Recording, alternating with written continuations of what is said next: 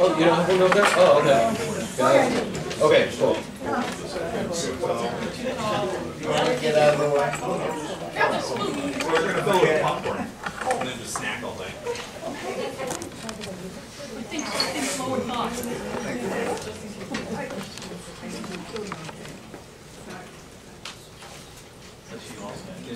Susan all set? Sue's all set. Sue's here. She's good. Video taking. She's online. The videotape is in back. So we've reached our appointed hour, and we have a quorum for the planning board. I see lots of new faces here, so I'll introduce myself. I'm Tony Flynn, I'm the chair. Leslie? I'm Leslie Glenn, I'm a member. I'm the chef. And online we have Sue Zacharias is online here. Zacharias is online. Sue Zacharias, I'm here, present. Virtual. And Steve Oppenheimer is going to join us in a minute. He's a little bit late because of the train. So, welcome. So, as I look at our agenda, our first agenda item is public comment. Is there any comments on matters that are not on the agenda for tonight? Yes? So, Barbara Fullerton, 3 Winter Street. Hi, Barbara. One of the previous meetings I was at, maybe it may have been you guys have so many meetings, I can't keep track. Yeah. Maybe a month ago you were talking about Route 30, and you were saying that you would like more information about what they're planning at the Traffic and Sidewalk Committee for Route 30, and have maybe a conversation with the company that's making up the plan. Sure. But you were reluctant to do that because that's like traffic and it's not under your jurisdiction. But right. Then I thought later, I thought the planning board is supposed to be in charge of scenic roads, and Route 30 is a scenic road. So doesn't that bring it more into your area of interest? It's a state highway, so it's not under our jurisdiction. No, but it's listed under Weston Scenic Roads. We were mistaken, and it's in there. I should have come out of the website. That was called to our attention a couple of years ago. So Oh, okay, we'll all have to make right. sure that comes out. I mean, you might, can you? Dave? But we're still open-minded. If the engineering firm or the organization that has jurisdiction over that wishes to come before the planning board and give feedback, I think Imai was going to try to get in touch with them, and we're going to have a public meeting. But the idea is it's their decision, not ours.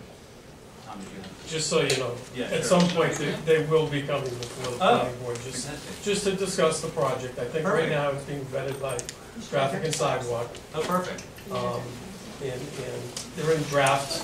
Right. We're in the draft stage right now, so Okay, great. they need to vet some issues before it ultimately starts Okay. making its way. Tremendous. Point So of your order, wish could you is please identify yourself? Tom Cullen, I know, DPW but director. the camera as well. Thank you. so your wish is Tom's command. Thanks, Tom. Appreciate it. Great. Any other comments? Okay, we'll proceed with the published agenda. Imai, would you like to put up the slide presentation? Yes, I will. Okay, I think the topic that people are mostly here for, my guess, is the tree conversation. So I really appreciate the interest, and I'm really excited to help with this discussion here.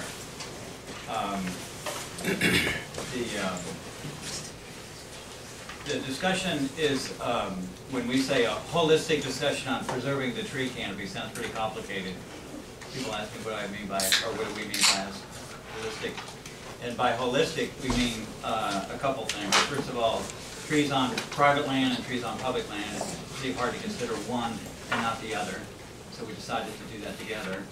And there's been lots of great work and conversations in the past about trees and what we can do to preserve things. But what we want to do going forward is to engage all the key organizations that have the ability to think through and implement some of these plans. So by holistic, we mean all the key organizations, and that includes, of course, TAG, the Select Board, DPW, and the Planning Board. So we're all engaged here tonight. Tom is here from DPW, Chris is from the Select Board. We have Lori and I'm sure other TAG members in the audience, and of course we have our friends from the Planning Board here. So I want to emphasize that this follows, I was thinking years when I was putting the slide together, it's like years of great work. It's like decades probably of great work that I'm not aware of. But sort of I'm a little bit late to this game in the last 5 years since I've been on the planning board. I've been a little bit sensitized to it. And in fact, more recently, just in conversations with Leslie and some of her thoughts on motivating this kind of action. What's that? Also Alicia and Sue. Yeah, exactly. So I wanted to also let people know that there was some really positive initial discussions we had about 2 weeks ago with this same combination of people that led to the meeting today to sort of put together today's agenda. So, you know, I think everybody's all, you know, buttoned up and eager and behind the kind of things that we're talking about today. So the agenda that will follow is Leslie's going to bring us back to the motivations of why we care, you know, why this is so important to our community.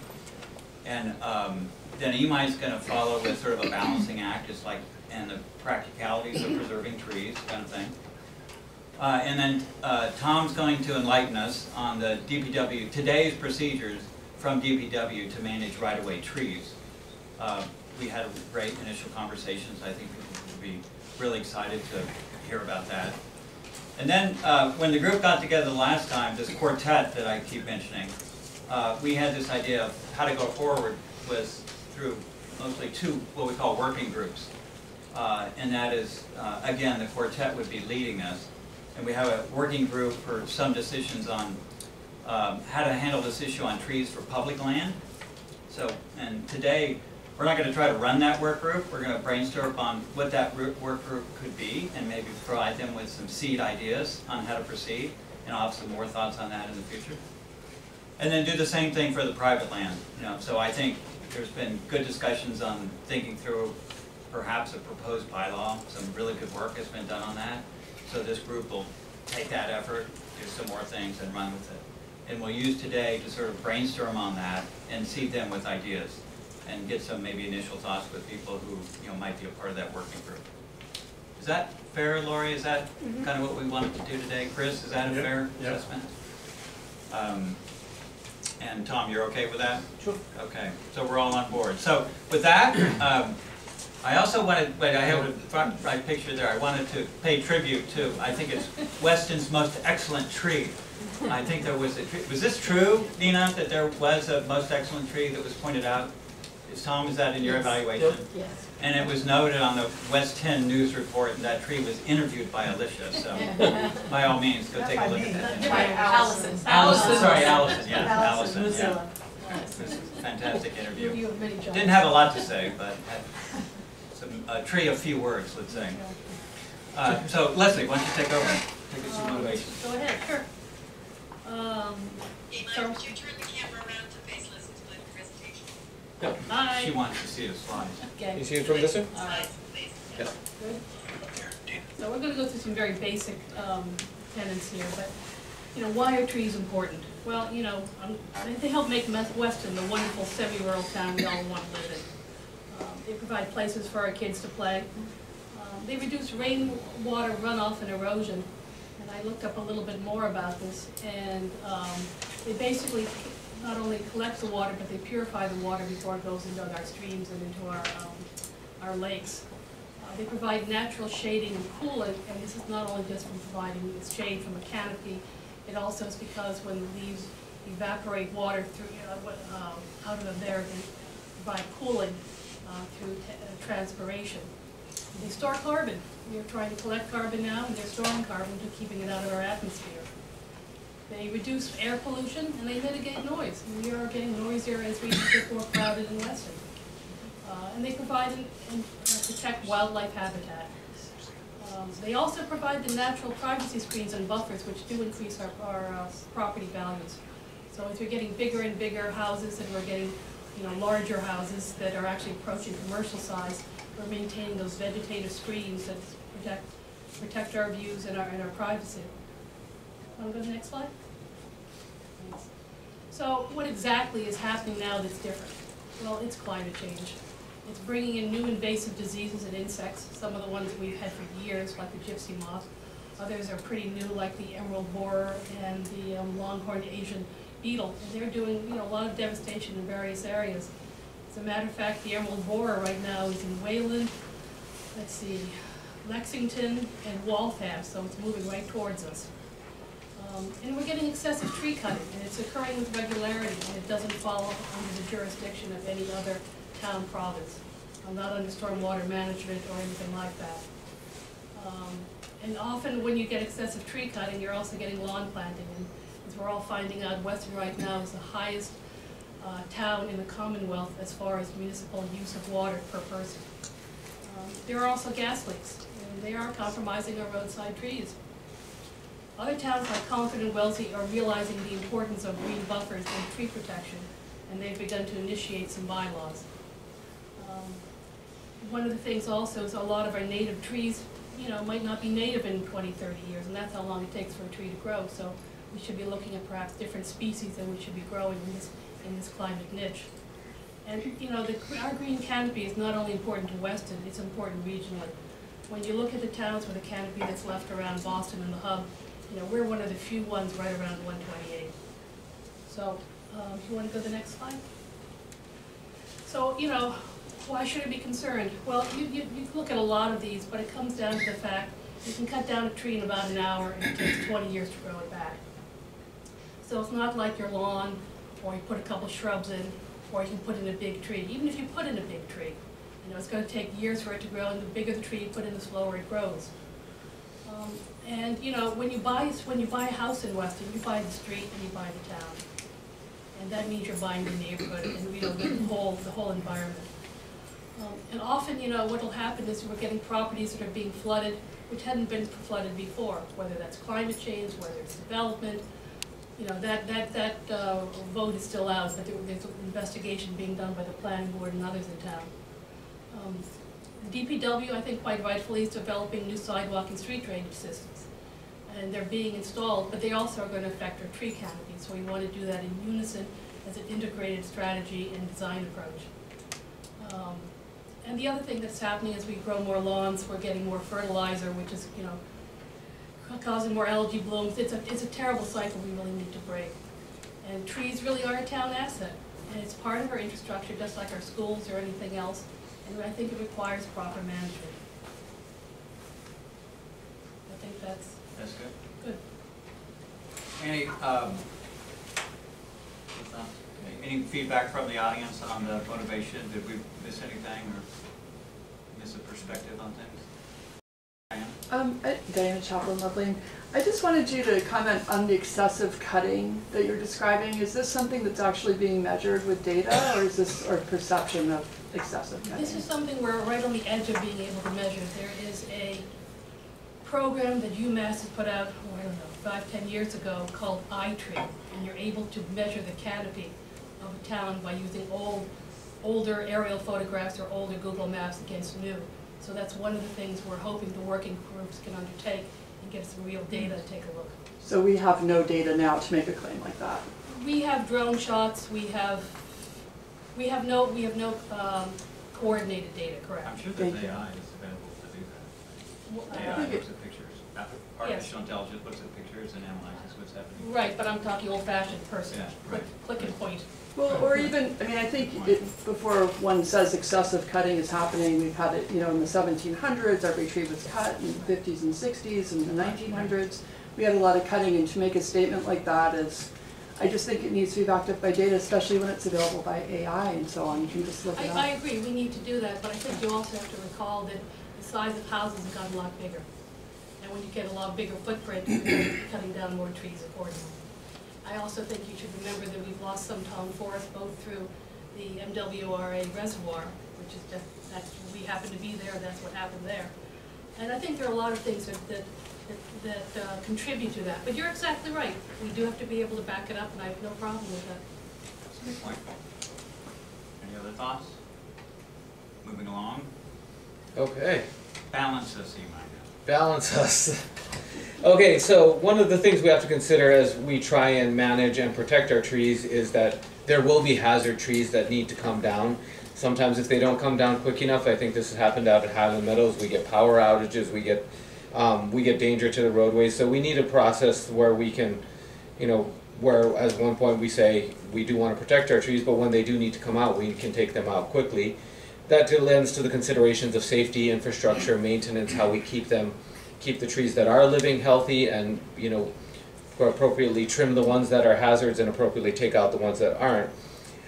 We do have to consider private property rights, the rights of abutters as they play into our reviews and approvals. You know, how much should one person be required to do for the benefit of their neighbor in screening their property? And then the level of review for the level of tree removal. Is it, you know, is a single tree worth reviewing, or is it a larger, you know, property-wide problem we should be taking a look at? And I'm not saying answers right now, but those are the considerations we'll take up in this group. The practicality of the situation. So that's short, only 4 points. Any comments on this? Kristen? Tom? Great. Okay, let's move to DPW. Good. I'm gonna take you through the roadside vegetative management programs that we're building. Ultimately, we will get to tree and the tree discussion. But DPW is responsible for 87 miles of public roadways, of which it equates to essentially 200 linear lane This miles. is not his slide. No, it's not, Okay. Tom's just taking us through. 200 what? 200 linear lane miles. Linear So lane both miles. sides of the road. Mowing and mowing schedules, that's where we actually mow shoulders, islands, etc. We have a flail mowing, which is a specialized piece of equipment where hand mowers basically can't do the mowing. We have a vegetative management plan, which highlights some of those, as well as the yearly operational plan, which involves, in particular, spraying for nuisance weeds such as poison ivy along the sidewalks. We get requests for vegetation removal by the town by residents when vegetation encroaches on the public way. The tree pruning, Eversource does some tree pruning in town. They just recently did a fairly comprehensive tree pruning this last spring. Town tree pruning through our tree contractor. We've gone up and down Route 30. I'm concentrating on the main roads right now, but essentially removing dead wood from trees along the major roadways. Tree pruning by our crews. That's typically in support of our roadway reconstruction program. We'll go through and develop essentially a canopy on the roadway. So when we go through and reconstruct, we're not actually taking down branches and everything else. Tree removals. The tree removals that we've done in town since I've been in town are typically dead or have been confirmed to be high hazard trees. That's essentially it. All right. Do much more than that. Inventory. So over the last 3 years, Why don't we stop there? Does anybody have questions about the procedures he just talked about? Go ahead, Dan. For the spraying for poison ivy, can you just describe what you're spraying? the details associated with it are in the yearly operational plan. It's typically along sidewalks, it's directed spray. The material and stuff is actually in the document itself. No, okay, I don't have it off the top of my head. thank you. Dina? Yeah, identify yourself. Oh, Dina Danforth, founder of TAG, long ago, All right. in the dark ages.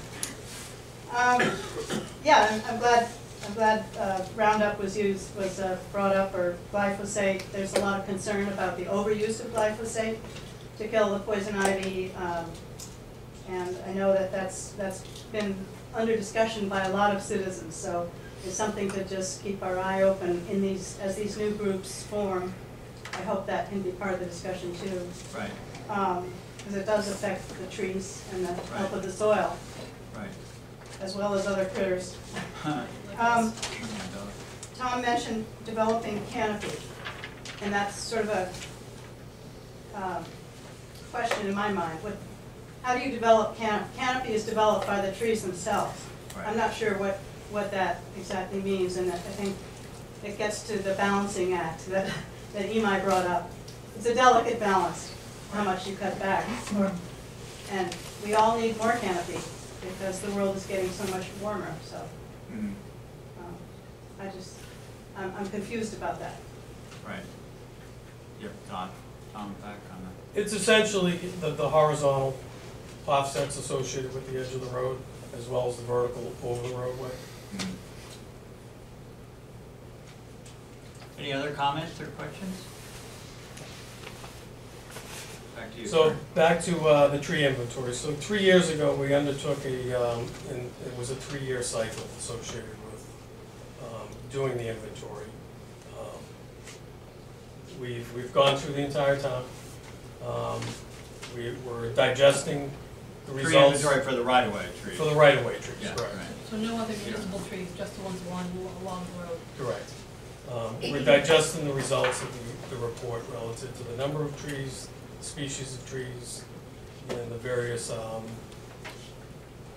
aspects of whether The health of the trees. health of the trees and so forth. So more to come on that, hopefully the working group Right. and such, we can work on that as well. Yeah, that's always a good first step when you're going through a management process, is to get the data down. Yep. You got a layer of data, and then you can decide what to do with it. Yep. Yeah. Any standout thoughts on the data? I mean, did anything stick out for you? Is it less healthy than I thought, or? I'll say that we had more removals recommended by the arborist that did Oh, I didn't. the assessment than I initially had thought. Right, yeah, okay. Got it. Can you tell us what's exactly in the inventory? I think it has size, location, species, condition, what else is in the inventory? And it was done by who again? It was done by Davy Resource Group Yeah. and their arborist. Yeah. I think we've actually used them in town for other projects as well. There's location, there's, I have to remove my glasses to actually see the spreadsheet. When it was inventoried, various comments that the arborist made, condition, species, primary maintenance need, multi-stem, risk rating, secondary maintenance needs. Just to name a few of the categories. It's a pretty comprehensive database for.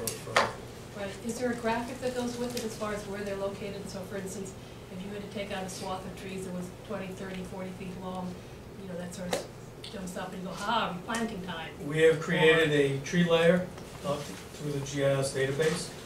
Each tree has an identification number as well as the species, diameter, etc. Okay, so that can be used to craft new strategies for developing the canopy as Nina was alluding to. And you have other topics beyond the inventory, or is that? I think that was it. Okay, gotcha. Any other questions on the inventory for Tom? Yes, Nina? Well, Lori and I have taken a stab at this year, or 2019, Sure. at going over a few streets to identify trees that were on the inventory. See if we could, as amateurs, if we could figure it out. You're semi-pro, I think. Semi-pro, right. Lori, where are you? Back me up here. So it was a little tricky. The two of us are no dummies at this, but we are not GIS experts either. Right. So we tried, right? We did. And it was puzzling, because we Oh. really could not find some of the trees that were on the inventory list. Oh, I see. Could not find them. We tried pacing back and forth. We tried I see. looking, we tried everything. So I see. I think this showed us that there are questions, and we need the arborist who did the study at Davy to help us out. Maybe mark the trees better, Right. so that we actually can see what they're talking about. Right. Because how do we as citizens make use of the inventory if we can't, That's cool. if we can't understand it? Yeah, So the data's public, Tom? Just, The majority of the data is public. okay. There's some features of it that are for Have you staff. had a chance, I know you just got a bunch of data, have you Yep. had a chance to validate it and map it onto the GIS system? It's on the GIS system. Okay. Again, we're digesting it. Yeah, you're just digesting it, okay. And I think I would just like to So a add. layer of validation might be asked for, yeah, go ahead. Yeah, and to make sure that the format is user-friendly. We were working from a spreadsheet, so we were not looking. Oh, yum, So yum, while yeah. we were on site, on the tree location, and Right. looking through, trying to determine which was the tree that had Yeah. been marked as Understood. risk or whatever, we were looking at a spreadsheet and not using an iPad with. Perfect. So I think that there's a user interface that could Yeah. be more helpful. Not to turn this into a problem-solving meeting, Right. but can you establish a layer on Google Maps, or is that hard to do with the data that they have?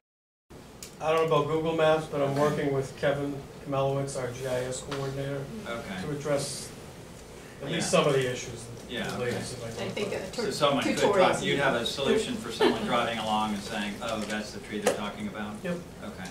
Because I think one of the points that Laura just made is you were just looking for the dead trees, not for the, you know, fair or bad. It just, a dead tree should be fairly obvious. Right, right, and so, you You know, were we having had, trouble identifying. we were having trouble identifying even Right, that. right.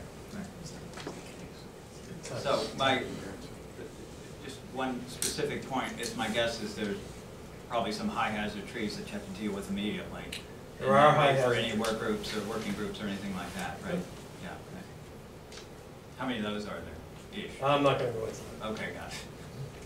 Someone can look it up on the database, got it. But- There's but- certain data that's available, there's certain data that's not Right, available. right, okay. But we just went through with NSTAR to determine high hazard trees as far as they're concerned. Correct. These are separate or different in addition to? That's the question that I've asked Chris Gonzalez, Okay. because I shared the database with him before Good, he great. actually came to you, and you guys approved a certain list of trees to be removed. To which I asked him, I said, I want the ID number for the tree, so I can remove it from the database. Great. So we're actually working with him to try and Oh, that's cool. nail that down. So there's a actual ID number in all the trees now? Correct. Not on the tree No, itself, but I mean that but you the tree is identified. identified. Because when Chris was doing it before, he was identifying between two different poles. That's just their methodology. Okay. He You actually actually had have- this database and he had the shape file. So it's like Huh. having all the different stars, numbers, and Huh. coordinates. You Correct. have them for the trees. Correct. So was Chris impressed with the inventory? What's Chris's opinion of the inventory? This is Chris from, Eversource. From Eversource. Eversource, whatever. I didn't really ask his opinion. yeah, I think he would be impressed, that's my guess. It's not always easy to match up though. I tried it when we got the list.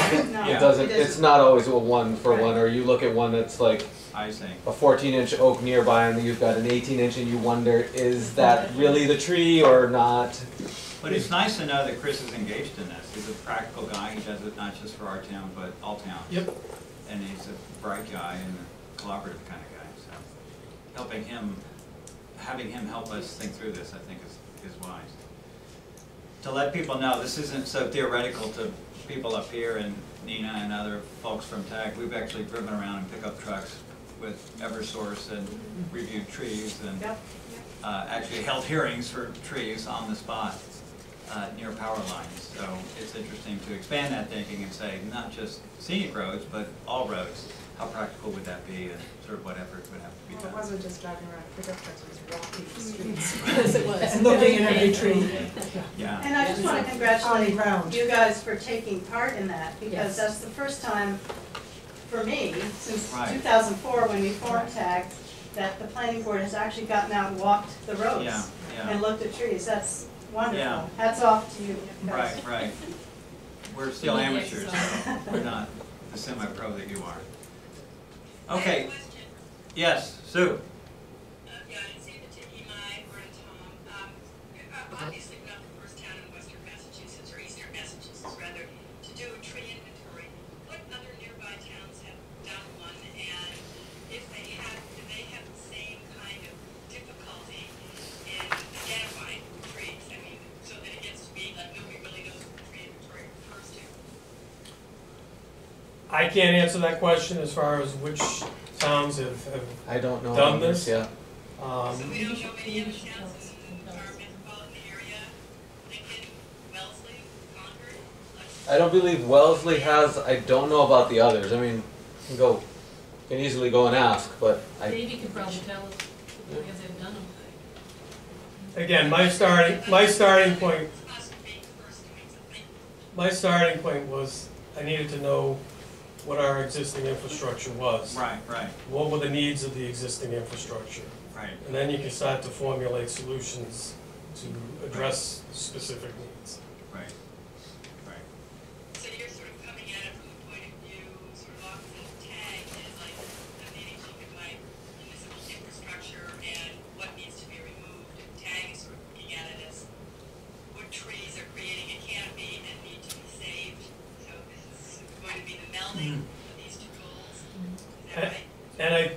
think the planting aspects or replanting has to be part of that equation as well. Yeah. Just to modify that slightly, so it was my dealings with Tom have, on this issue, it doesn't seem to me like it's so yin and yang, like Tag likes trees and Tom doesn't. I think Tom sees trees as an asset, there's no question about it, and he has to deal.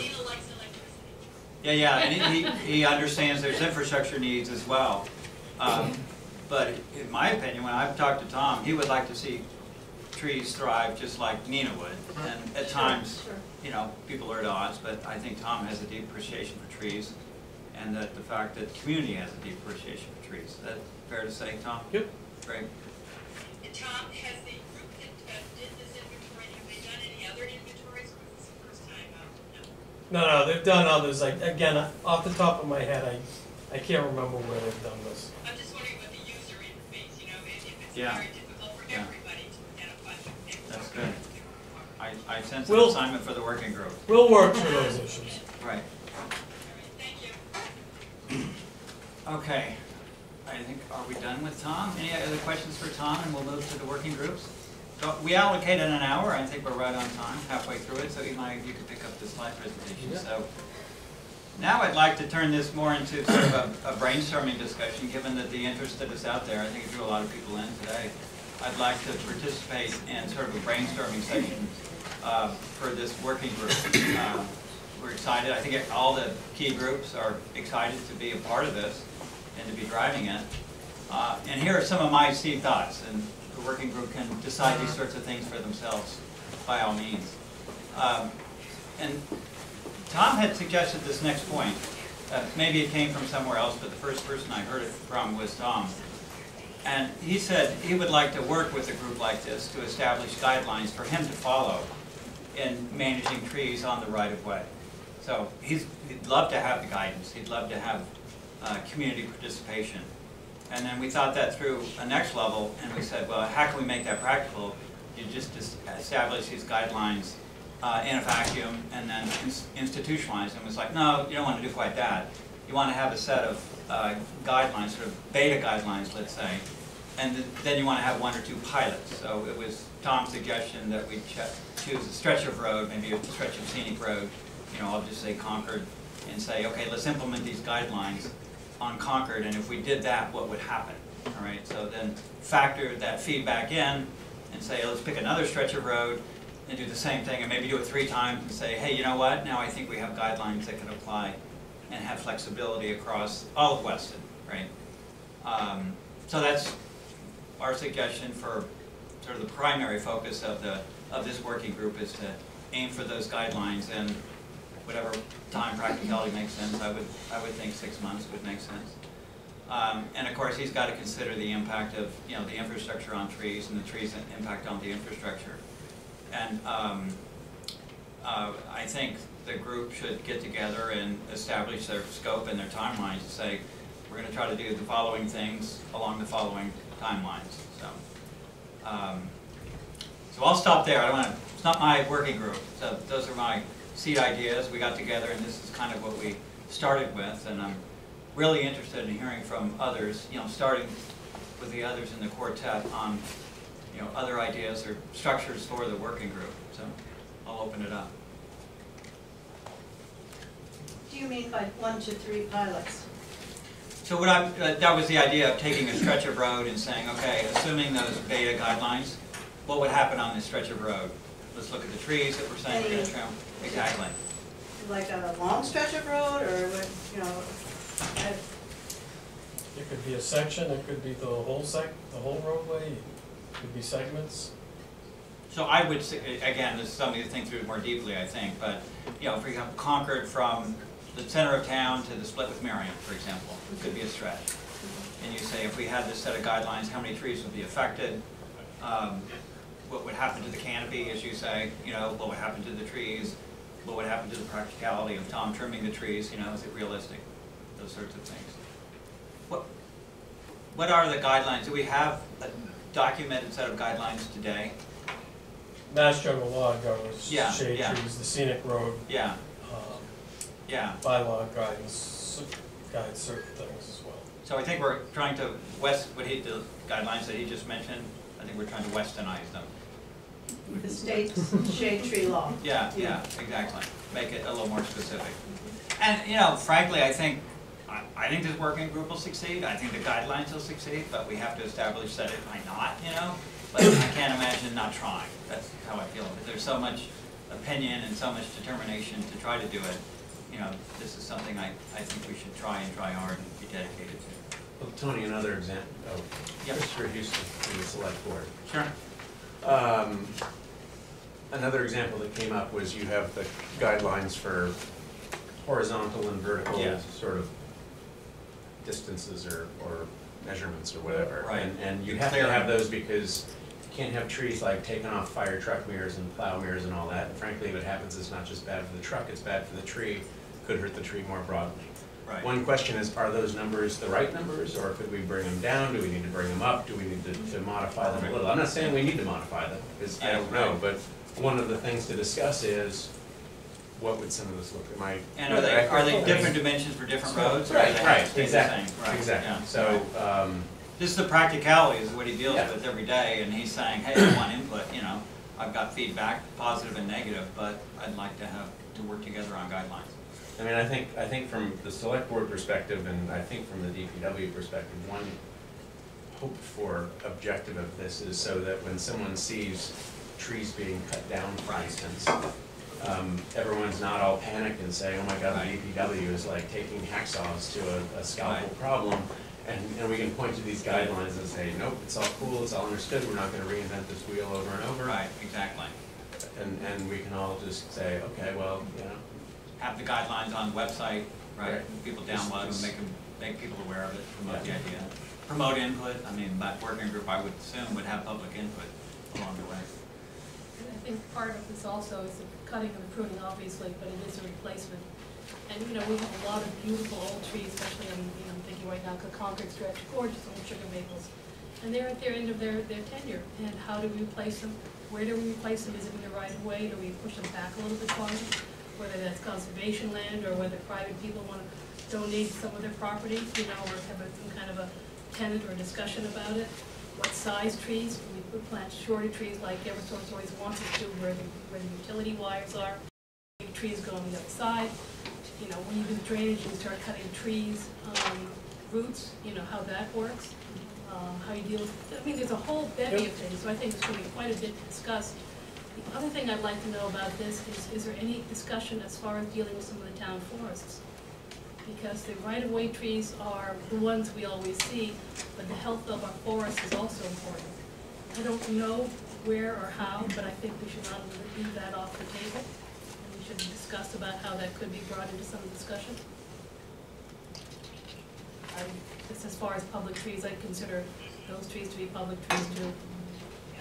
My immediate reaction, knowing what's on DPW's Yeah. plate, partly at our request and the town's broader request, is it's not a bad idea, but Priorities. it is a phase through. Right, but it could also, Not this phase. it might be something where a private group of people could assist. That's all, I think it should just be considered, I don't know how or where for, but maybe Put it on the Concom- to-do list. Yeah, maybe Concom has some ideas, et cetera. Very good. Any other comments, thoughts? There are also school trees and other forms of public trees that Right, right. that haven't really fallen into that category Right. yet as being part of the right-of-way. They're not part of the right-of-way, but they may be the driveway to the middle school, or, you know, lots of more areas to be You're discussed. thirsty enough for answers on right-of-way that you'd like to have that be the first priority and then these be next? Is that what I'm hearing? That's what you hear. Okay, got it. Yes? I have a question, I'm not sure, are school trees actually public trees? They considered? I'm gonna guess yes. They're public trees under the It's just- control of the school. Yeah. Yeah, It's the just state under calls care. them community Right. trees. So Yes. the schools decide? Yeah. Okay. Okay. So, going once, going twice. Hey, Chris, let's talk about membership, is that fair? Yep. So, Tom, are you going to be on this working group, or are you gonna appoint someone to be on the I group? will be involved. Okay, gotcha. So there'll be, I think it's important to have one person at least in the Yep. quartet involved in almost every meeting, is that fair? Yep. You can, and Chris, what's the plan for the select This board? one, Harvey's gonna be our rep Okay. to that. Oh, it'll be good. Yes. The public one, okay. That's great. And what about TAG? And I will be part of. Okay, so you'll be a part of this working group? Do you have like a sense of when we're meeting first, or? Who establishes that? Yeah. Who's gonna call the meeting? Is that? This, just to get it out, that this is not a Yeah. formal committee, and it's Yeah, not a right. formal, there aren't There's like no notes, chairs and right. votes and Okay. Yeah. OML stuff and all that, not because we're trying to avoid transparency, but just because it's not necessary, and there will be We've had plenty of success with opportunity these kinds for of input. working groups. Yeah, so. The working group, I think, So- Chris, would it be fair to say they're gonna report back to, they can report here to you, you Yeah. decide? Yeah. But maybe every couple months, or that kind of rhythm, or? Yeah. Okay, got it. And when the first meeting is called will be, I assume, Imai or someone will send out an email saying, hey, when are you all free? Here's a Okay, doodle, got it. fill it out, But let's it's, take a it's time. sooner, it's sooner rather than later. I mean, it doesn't have to be tomorrow. No, I didn't, that's why I didn't say Yeah. tomorrow, I did say. Later tonight, maybe? I'll call Harvey, see if he's free. And, but you guys need to figure out who you're. That was gonna be my next, I was gonna turn to my fellow members and, I think we need Sue here for that discussion. Okay. Yeah, we need Steve to talk. okay, so you wanna wait till Steve is here as well Yeah. and talk about, okay, We're so busy, by the way. the train is the issue, okay. Great, so I think we can either appoint one of us to man each one of these, or we can have some rotating, whatever you guys decide. Okay, let's And move then on. there's a fourth. Sure, You said there's a quartet. So I get Harvey, Lori, yes, planning board, and who else? DPW. DPW, Oh, of course, that's Tom. a quartet, Okay. yeah. Someone, he said that. It's Tom on drums, right? Okay. Ready to move on? Okay, our next working group. So, this is private land trees. So the same thing, the quartet will line up, same sort of time frame. And maybe this has been done, so I apologize if all this thing has already been done. I'm repeating good work that's already happened, but again, just seeding with ideas. I know myself and my wife would love a handbook, you know, on making decisions about trees on our property, you know. If that's something that the working group wants to contemplate.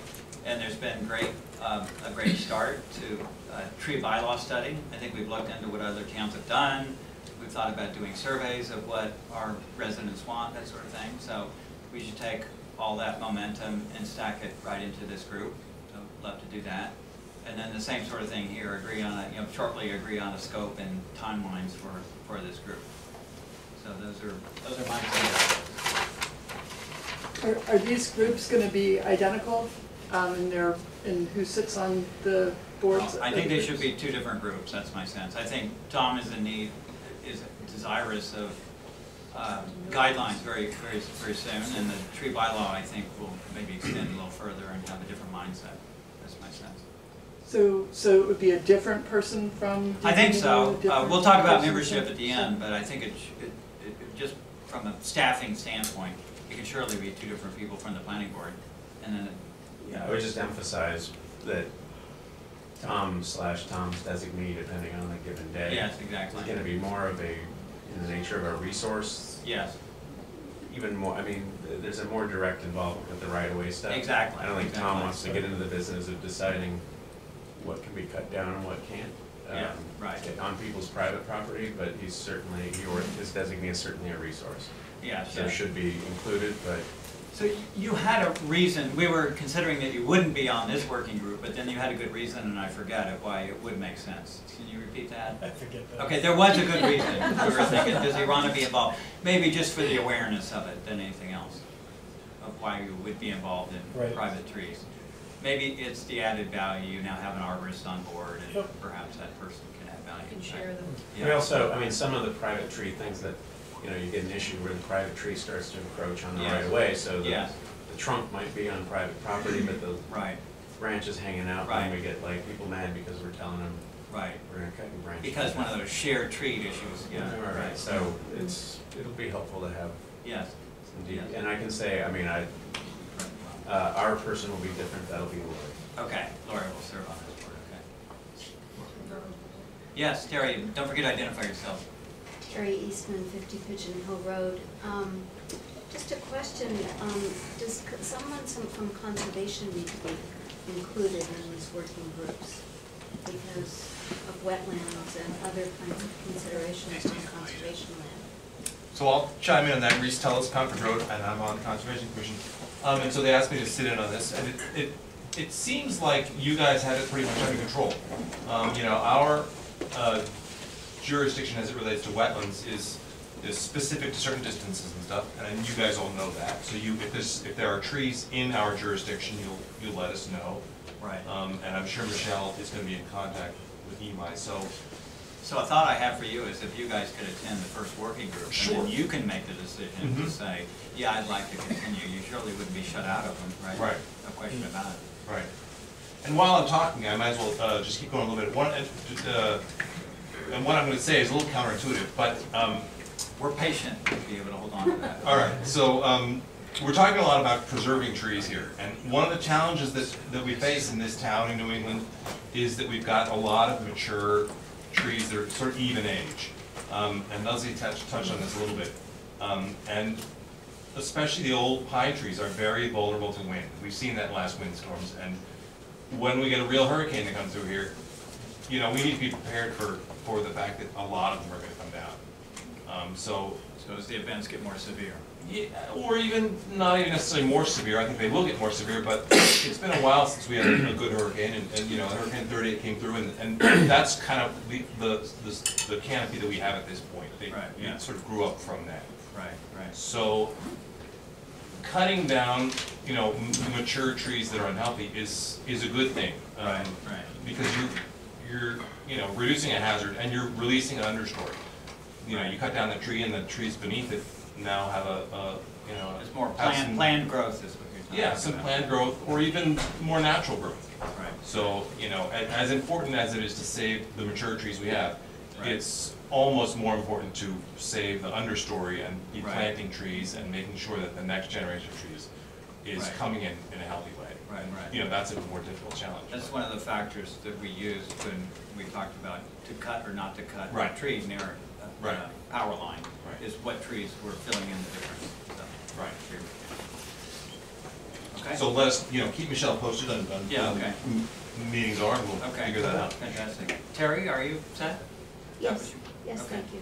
Diana? Diana again. I guess when we're talking about private property, there's a lot of different aspects that affect the trees and what can happen. There's conservation, there's Board of Health with septic systems, there's the drainage from SWIPA, and then there's farming for the few farmers left. And I think that that it would be good to have some sort of a private citizen, you know, it does affect property value, the way that these rules come out for this private lands part.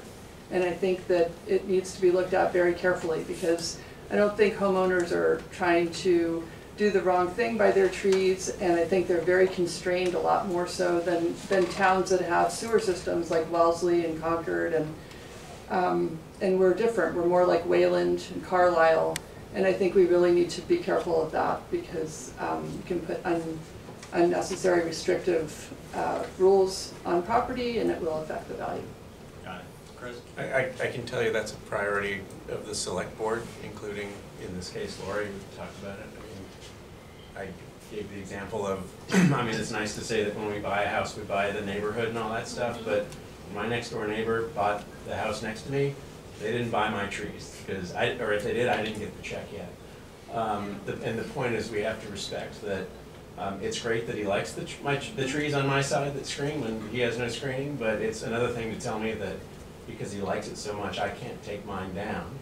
Thank you. If I'm going to be prevented, I should at least be paid for it, or at least that's one way of looking at it. You could argue that the problem now is that I've already clear cut before the neighbor finds out I'm going to do it, so maybe one thing you could do is have some procedure where there's at least an opportunity for the neighbor to try to convince me not to do it, or buy that slice or whatever. Right. So it's not just a complete free-for-all, but we're very concerned that it's not enough to just say trees are great, no one should be able to take down a tree. Right. So we need to be thoughtful about it. I don't think one of the things that's great about these working groups And the fact we're all together in this room right now, is we can share thoughts, priorities, and values. And no one is going to tell anybody what to do, but I think there is some communal understanding and education that can happen. And I think that's a good thing for the town. That's how we've worked together in the past. I'm happy to see that it seems to be happening with the tree management. Yeah, the other thing I would add, sort of in the other direction, is one thing we've also learned through harsh experience is that you go cut all the trees on your right of way. Shouldn't be advertising this, but you go and do it, and you know the penalty for that is a warning: don't do it again. If it's your first violation, well, that doesn't buy squat. So there too, it may be one way of thing that needs to be revisited is if you do that sort of thing and you're not allowed to, maybe there need to be more penalties. Yeah, right. As there are And that's in not other towns. and that's not your tree, so you can't say that's my tree. And there too, part of the education is, and I think this has come up with some of the people getting mad about when DPW has done stuff. People don't maybe need a little more education that they actually don't own all the property that they Right, own. right. So. Yeah, so I think it's a wonderful conversation about to happen. Yeah. So one thing that made me feel comfortable proposing this kind of meeting was, number one, that other towns have done such a bylaw, so it's not such a crazy thought. And the other thing I think I heard from TAG, or someone representing TAG, that one of the things they wanted to do very soon was put out a survey to the town to ask, residents, what kind of things make sense to you? So it's not anything that's considered sort of in isolation by, ivory tower kind of tree people. This is something we're trying to be very engaging, and do what townspeople want.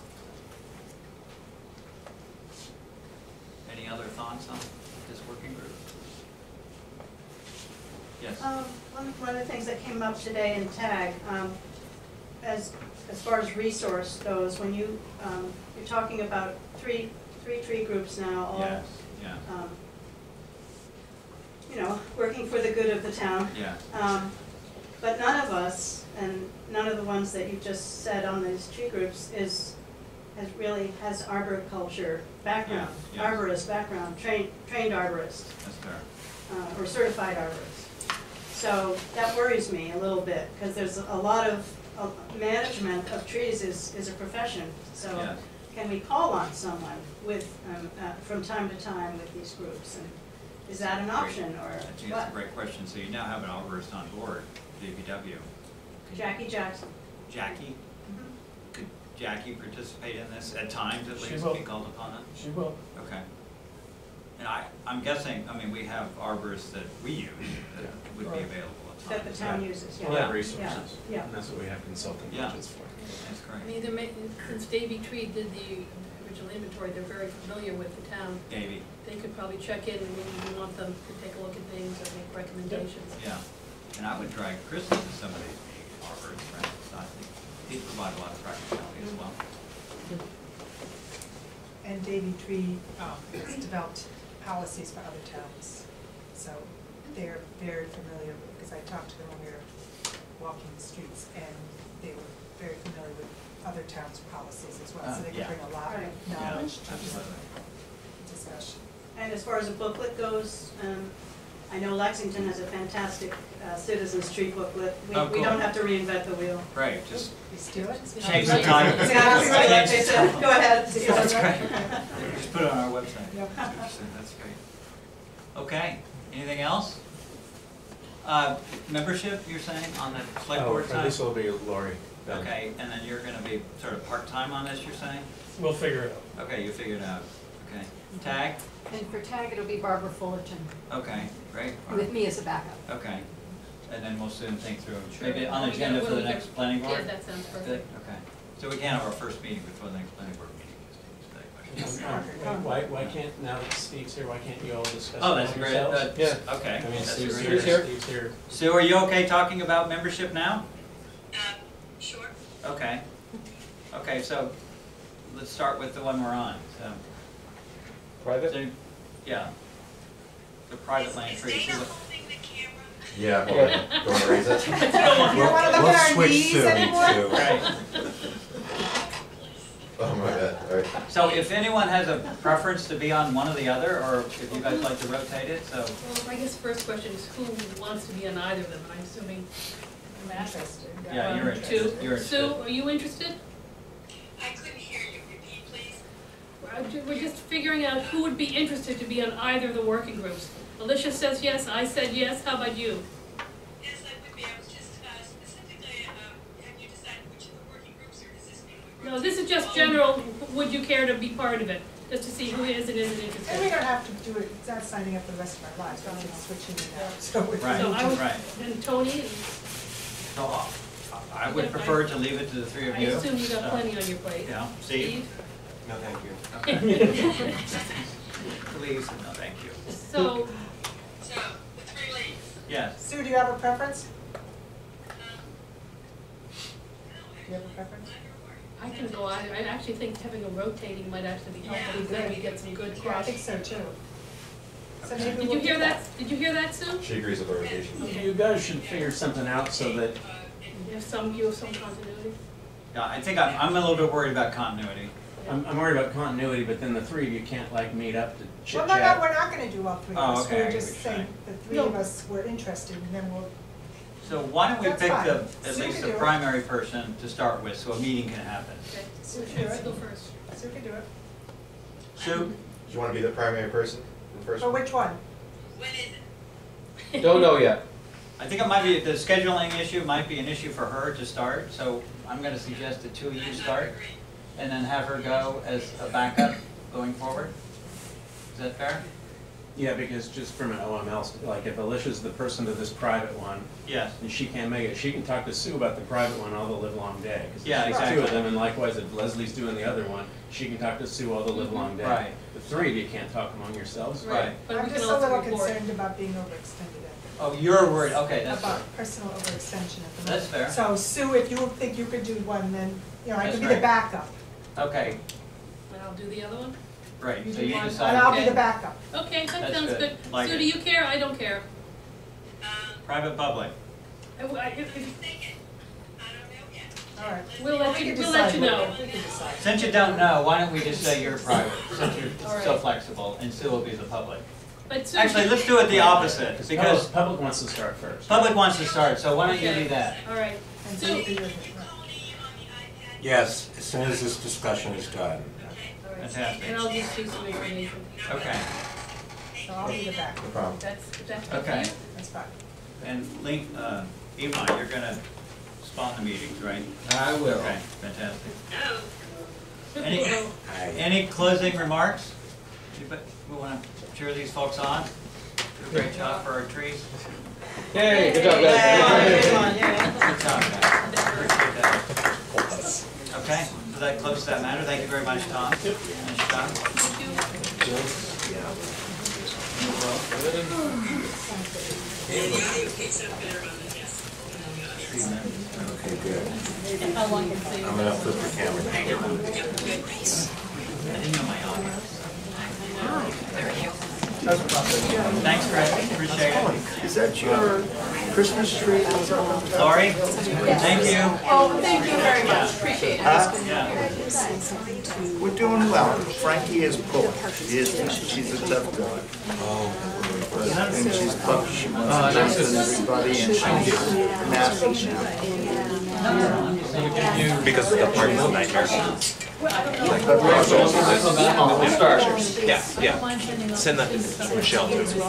Well, Michelle, yeah. Because that's, I think under our jurisdiction. Frankie is probably. Yeah. Oh, I think you'll want that. I think you can Send that too, yeah. Do I need to? Can I imagine? Trying to find it. There's your first piece of Oh, they're putting trash in the Okay. It's on my porch right now. If you don't see it soon, hound me. Yeah, yeah. Why don't we start warming up for the next agenda item?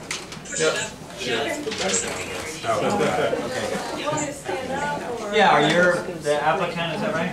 Except, it would be nice if it was turned inside. You're in the courtroom rather than landscape right now. We're going to Jericho Lane. That's fine. Maybe it takes a while for you to get it in here. specific. Do you have slides? To be- Okay, great. Yeah, it's probably best if you can. Or step by the slides is best for him, the camera is the issue. Okay, sure. My name is Sheila. Are we ready to go? Okay, so this is the matter of Jericho Lane's condominiums, site plan approval for replacing existing lighting and add lighting. Yes, Is that right? yeah. Okay. Thanks, my name is Sheila Cummings. I'm on the Board of Trustees at the Jericho condo at Stonegate at Weston. So I just want to lay out our plan, and we can, take questions as we go, or we have a lighting designer here with us. The electrician is not, but I can get questions answered or whatever we need. So the objective is to provide some lighting to replace what we had there before, which were gas lanterns. They've all been removed, they've all been capped, and now we want to add some LED lanterns in the same aesthetic that we have in this New England kind of villagey kind of aesthetic we have going on. Two reasons for the lights: physical safety, so people aren't falling down when they're walking their dogs, but also to illuminate darker areas like the garages where we've had some car break-ins in the past, and the police have said it doesn't really help you that you've got these dark garages where people can kind of hide. We anticipate the work starting in March, okay? So we've got our Dental Electric will be our electrical contractor. There'll be excavation all around the property to lay the conduit and the wiring. That will require an 2-foot excavation area, and then they'll put sand down and then lay the conduit and the wiring with that. We'll consult with Western Conservation. Someone actually emailed me from Conservation. Deb, how? Yep, she emailed me and she said she would help us with getting that organized. Wolfers Lighting is helping us with the selection of the lights. There are 4 things that we're basically going to do. One is replace the gas lanterns with LED similar kind of structures of these lanterns on 6-foot granite posts scattered around the complex. I have a map and I'll give you details of that. We want to put 2 of these lanterns at the entryway because this is a particular area of concern and safety that we have. We'll have fenced down lighting in 2 areas. And then floodlights inside of the garages, facing the back of the garages to illuminate that dark area. And then one area where we're going to have what's called moonlighting, which is like down lights in these trees, okay? So this is our map of the condo. Okay, this is Concord Road over here. And this is where we drive on Jericho Road. And this is a particularly dark area. It's also the bus stop for the kids getting off in the evenings. And so we wanted to put 2 of the lanterns on existing posts that are there. And I have a picture of that for you too. But we'll start with these coach lanterns and give you some detail as to this. All of these little red dots on the map are the locations where we will have the 6-foot post with the coach lantern on top. Okay, and it'll look similar to this. So these will be the coach lanterns. They won't have any lenses in them in this diagram. They've got these acrylic kind of lenses, but that won't be there. There'll be no lenses because that's not dark sky compliant. The lights are dark sky compliant if they don't have those kind of clouded lenses in them. And then I've put the lumens for the total illumination of the average foot candle, which will show you the photometrics, is an average of 0.42 foot candles. This is the entry at Jericho Road, coming off of Concord Road right here. And we have these 2 granite posts right here, these big granite posts. And we want to put lanterns on top of those, because like I said, this is an area of particular concern with the school bus kids getting off in the dark. This is the photometrics. I think you may have received this, and this was meant to be an interactive kind of thing where you can blow it up and see what the foot candles are at each one of these. But this is our photometrics map of the complex. I'm going to highlight this one area just to blow it up so you can see what the foot candles are in detail. And this is that one area. So each, you know, it's much, the light is strongest obviously in that area, and then it pans out as you get further away, so that there's darkness in between each of these where there is no ring. It's going to be dark, but we feel like that's enough light to keep it safe. Can you read for us the foot candles in the red Yeah. circle and then the blue circle and then in the dark I ring? really can't actually, it's so blown up. But It's 11.2 right at the red, right inside it's 11.2. so this is like 11.2 right there, Yeah. and right there. 7.2, then it goes pretty quickly out. The next numbers out are like 2.0 and 3.2. Then at the green circle it's 0.8, 0.7, and then out in the kind of between that blue and purple ring it's going to 0.2 and 0.1. Okay. Yeah, and when there's nothing, there's nothing. And this is as proposed. Yes, that's right. Yep, yep. And that's proposed. I think the lumens for each light was about 3,000, and it's a 3,000 Kelvin to have like a warm light color.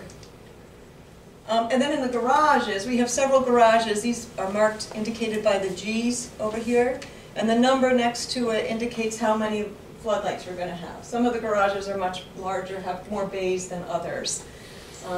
And so this is just an image of the carports that we have.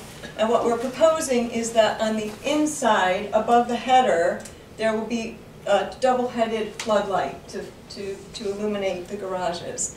And again, this is another area of concern, because this is a picture at night, and it's just super dark in there when people come home, and then they shut their car off, and then it's really dark to walk out of there. And like I said, the safety concerns with the police had mentioned. So this, of course, will be the double-headed light. This is what we're proposing, but it will also be on motion sensors, because we don't want them on all the time in the evening. We just want them on when we need them.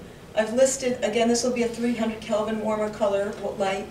This in total is 3,000 lumens. And then I've proposed that there'll be 20 of these throughout all the garages, so that'll be 60,000 lumens. So that's one per garage? No. Garage. It depends. Depends on the size of the garage. Right, so Right, but I'm trying to what, figure out the number per bay, I'm sorry. yeah, that's So- in, oh, I don't know per bay exactly, Well, I'm but just wondering, are you saying that one light takes care of 2 bays? my Or 3? proposal is that in, say, a smaller garage, we have 2 floodlights, so 4 heads. Okay. And in the larger ones, like there's a big one over here, we'll have 3, so it'll be 6 heads, okay. But I've just, How many Two. cars? That's a big one. 1, 2, 3, 4, 5, How many lights 6. per car? How about that? it's usually, we'll just have 2, like there'll be 1 here, there'll be 1 here. Okay. You know, so 2 cars, kind of thing. Okay. Yeah, Okay. yeah. Great. Then we're going to do this one area over here. We have kind of a tricky situation because we felt like if we put a 6-post lantern, 6-foot post with a lantern on top, it would be like shining in their windows here and over here. Because we're going to put these over here, but they're a bit of, this is not to scale, just so we know. But this, this moonlighting was suggested by the electrician. And it kind of illuminates, it's like downlighting in the trees. We're proposing that we use 3 of these lights, and they just call it on the spec sheet here, the cut sheet, it indicates it's a warm color. Just to illuminate this area, because this is where people are walking from their cars to their homes, but there's no light there. So in total, that'll be another 510 lumens. And we think it would really be aesthetically pleasing as well. And if it works here, it might be useful some other place on the property that becomes too dark too. Finally, we have this fence downlighting in 2 areas. This is more of a landscape thing. And this area has no lights except for the front lights on the doorway. So just to indicate, you know, here's the end of the parking lot, like don't drive past here. And then along here, it's a long stretch of fence. And we have no room to put lights because there's all trees over there. So we can't put lanterns, it's like covered by these trees. So this is just an image I grabbed off the internet of what I'm talking about here.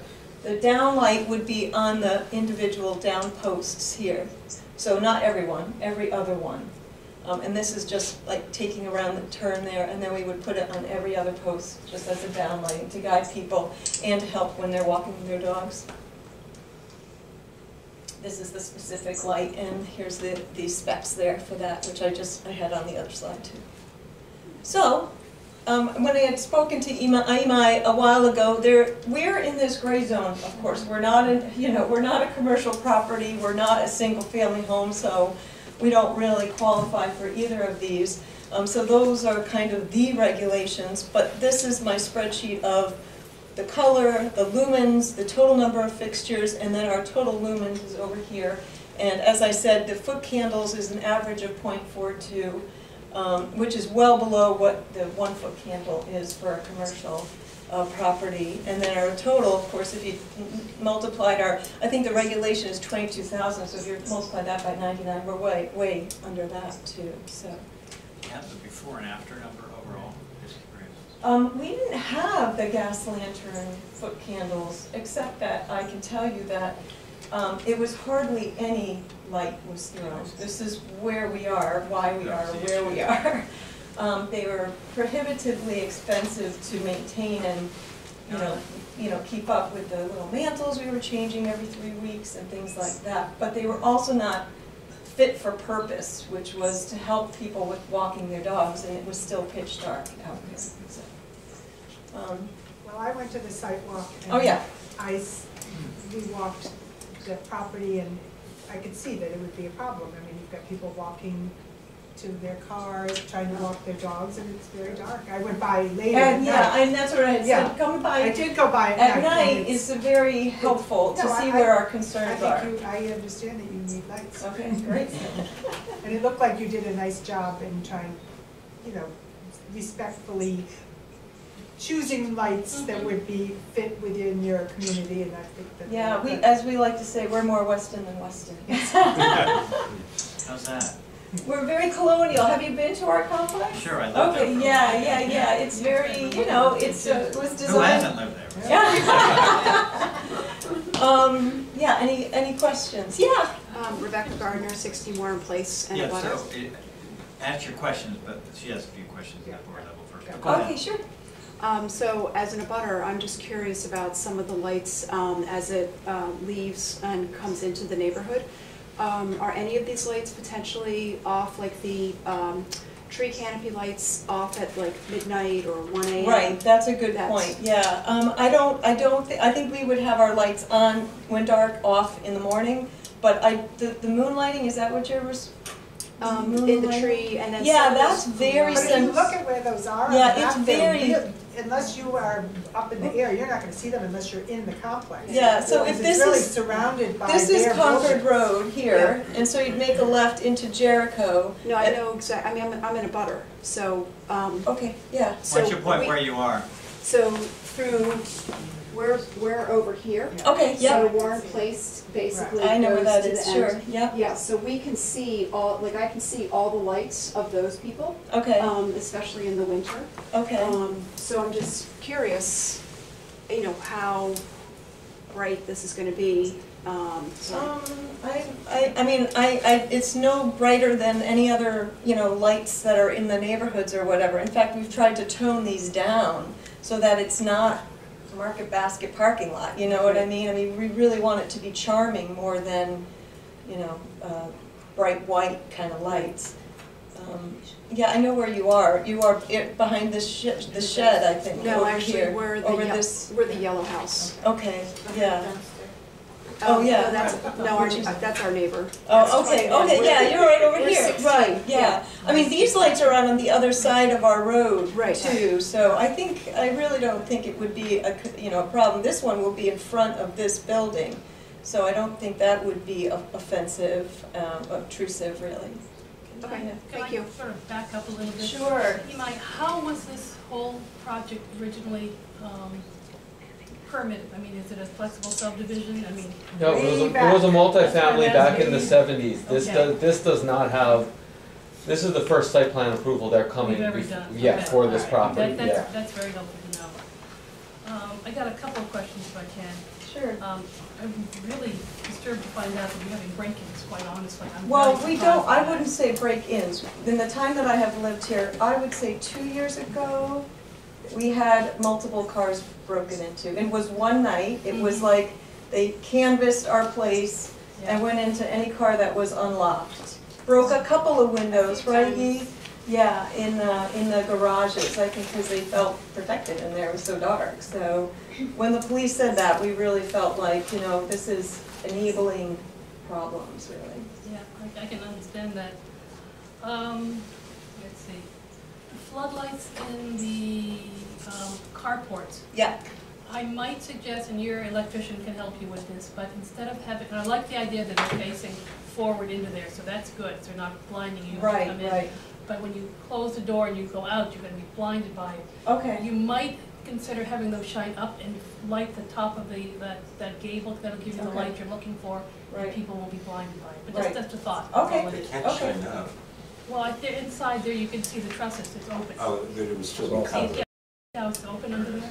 Yeah, it is. The lights all feel open. Oh, yeah. So they're, Heater. they're gonna be inside. Right. It's a dark sky compliant garage. I'm just trying not to blind people as they come out, drop the keys. Okay. and Yeah. We'll get to you. Well, no, I just, Yeah. Peter Kidwell, 41 Jericho Road.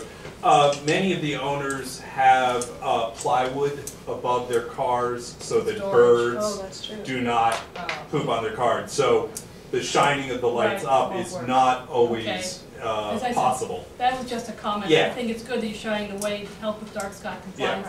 I was just trying to add a little bit, so. Yeah, I it just worked didn't better want us for to you. put them in and not have them point I out hear for you. you guys. So good. The moonlighting the trees, I have to wave a flag over that one. Okay. The trees in the runover parking lot for the field school had that done. Okay. And it's been nothing but a disaster. It's killing all the trees, it's Oh, strangling what? them. Yes, because in order to cinch, if I'm understanding the way you're doing it, they tie it on with straps, like cinch straps? How do they get tied into the trees? That's as I understand how they do them. Yeah. In other projects I've seen. And that just basically girdles the trees and kills them. As a matter of fact, there are people about to say we want to take that out and do different type of lighting. So whether you do bollards instead, or you have another post light under the tree that's shorter and lights down, I think you really do need to come up with something better. You'll be happier in the end. Okay. But you're going to kill the tree otherwise. Oh. Yeah, Unfortunately, we've all yeah. learned by these mistakes. Mm. Let's see, the entry at the bus stop. Is there some way you can do that as not quite so, Harsh. yeah, harsh and Statue of Liberty? I mean, can we do some of the lower lights like you had before, like maybe a couple of low lights on the post to light that area? I obviously want to keep the kids safe, but something that's a little bit more prescribed rather than quite so street pole-like. Well, we did try to look at some look at options there. And I don't know, Alicia, if you had, when you had driven down Concord Road, did you see that spot? I did see that spot. I truly think that was not a lighting issue. Okay. Well, what we're thinking is, no, but what we're thinking is if we have the lanterns on top of this, it will clearly mark, turn here, this is where the entry is. I was just thinking, you might consider a sconce off of it, because I've seen that done nicely too, where it's like an arched entrance sort of holder, you know, it's like a hanging arm. Oh yeah, we could do something like Something that. like that might be a little bit kinder and gentler, as far as the light, you still get the light, but it's not quite so upright. Okay. Yeah, because we had considered putting it on the side, so that it's more towards the, you know, with an arm like that, rather than on top. Is that what you mean? Yeah, we could definitely, So or it's we a were side-mounted considering one. that anyway. It would be the same coach lantern, but it would be attached in a On slightly the side, different and that way. way it's just smaller, yeah. Yeah, that would be fine, yeah, Okay. that would be great. That would still That provide would you with look the pretty. definition that you want, to say Yes. this is our driveway. Great, so. great, yes, good suggestion. And that goes also back to, right now, there are lights on by the entrances of all the buildings, which are, some of them seem like somebody's put in some very bright lights, and some of the older, softer lights. So what you we have did, secondary lighting. so that's an interesting point that you bring up, because everybody did have different light bulbs in those. And so we came through with these photo sensor bulbs, so that people are supposed to, they were all replaced, and people are supposed to leave them on, so they go on when it's dark and they go off when it's light, to help with our illumination of the whole place. However, compliance is a difficult thing sometimes with 99 different owners, and so people have replaced them. But as you're saying, like my across the way neighbor is got a different light bulb now. The one when you first drive in, that first unit has a very, very bright one. Okay. And there's some softer ones, and you get another really, really bright one. Yeah, yeah, yeah. So I think that all needs to be figured into the lumen Okay, count, et cetera. sure, yeah, I have not figured that in. Right. And because this is what I'm changing, that has been, and that has not changed. Those are just kind of the way it's been. And when you for say many that, years. what are you talking about? Where are Those signs? lanterns are on the side of everyone's front door. That's Okay. up in there. So this is not all the exterior lighting by any means. It's not, What well, you're not good for that. Pretty much, other than the light at the front entry fence, and there's a light at the garbage shed, and those people's, everyone has a light outside their front door. So is that 99 lights or is it 50 No, it's lights? fewer because there are units that have 4 73. units, 73, give or take. And what's the lumens on those lights? They're just light bulbs. Or what, They're light bulbs, do you regular know what single wattage light bulbs they are? They were 7 watt, 60, or they're 7 watt LEDs, so the equivalent of a 60 watt, 3000 Kelvin. So they're about 800 lumens Yeah. each. And they're on photo sensors, so they're on and off at night. But you are right, there's a couple of fluorescents that have been replaced that we want to change back. I got 2 more things, or do you want to? Sure. No, go ahead, Okay. finish. I understand how you cut between commercial and residential. An interesting exercise to do, because I think you're below it, but just to check, is that the way your units are set up, they're basically the size of some of our houses. If you take some of the 2 and 3 unit house areas, I'm not sure where they are square footage, 5,000 or 6,000 square feet. For instance, if you go back to the plan that has all the units, Oh, yeah. that one. I mean, You mean each one of these each one of those units? buildings basically counts as a house. And you went and you did the lumen count that way, it'd be interesting to see what you get end up with. Because I don't know, I think some of those units are the size of some of, well, my mother was in the one to the left, I can tell you, but, so I know that was a 3 unit, building. And that was probably a, size, I don't know, I have no idea, 5,000 square feet. So if you took. Yeah, we could look at the square just take a look and footage see. of each and Just- add total them up, sure. I That wouldn't would do be per square easy. foot and say however many different buildings you have and say that's how many houses you have. And see what you end up with. Yeah, I mean, As a good okay, check. yeah. And there was one more, but my brain has finally given up. Lights out. Lights out, you got it. Sue, I know you're chomping at the bit, I guess. Not really chomping at the bit. This, to me, is, I know currently it's a very dark, underlit place, and it sort of is appropriate on the road. And this is going to be such a dramatic change. And they're telling me that the lights stay on. They're photo, sensitive, so that they come on at night and stay on till daybreak. That's a lot of illumination coming from this one source.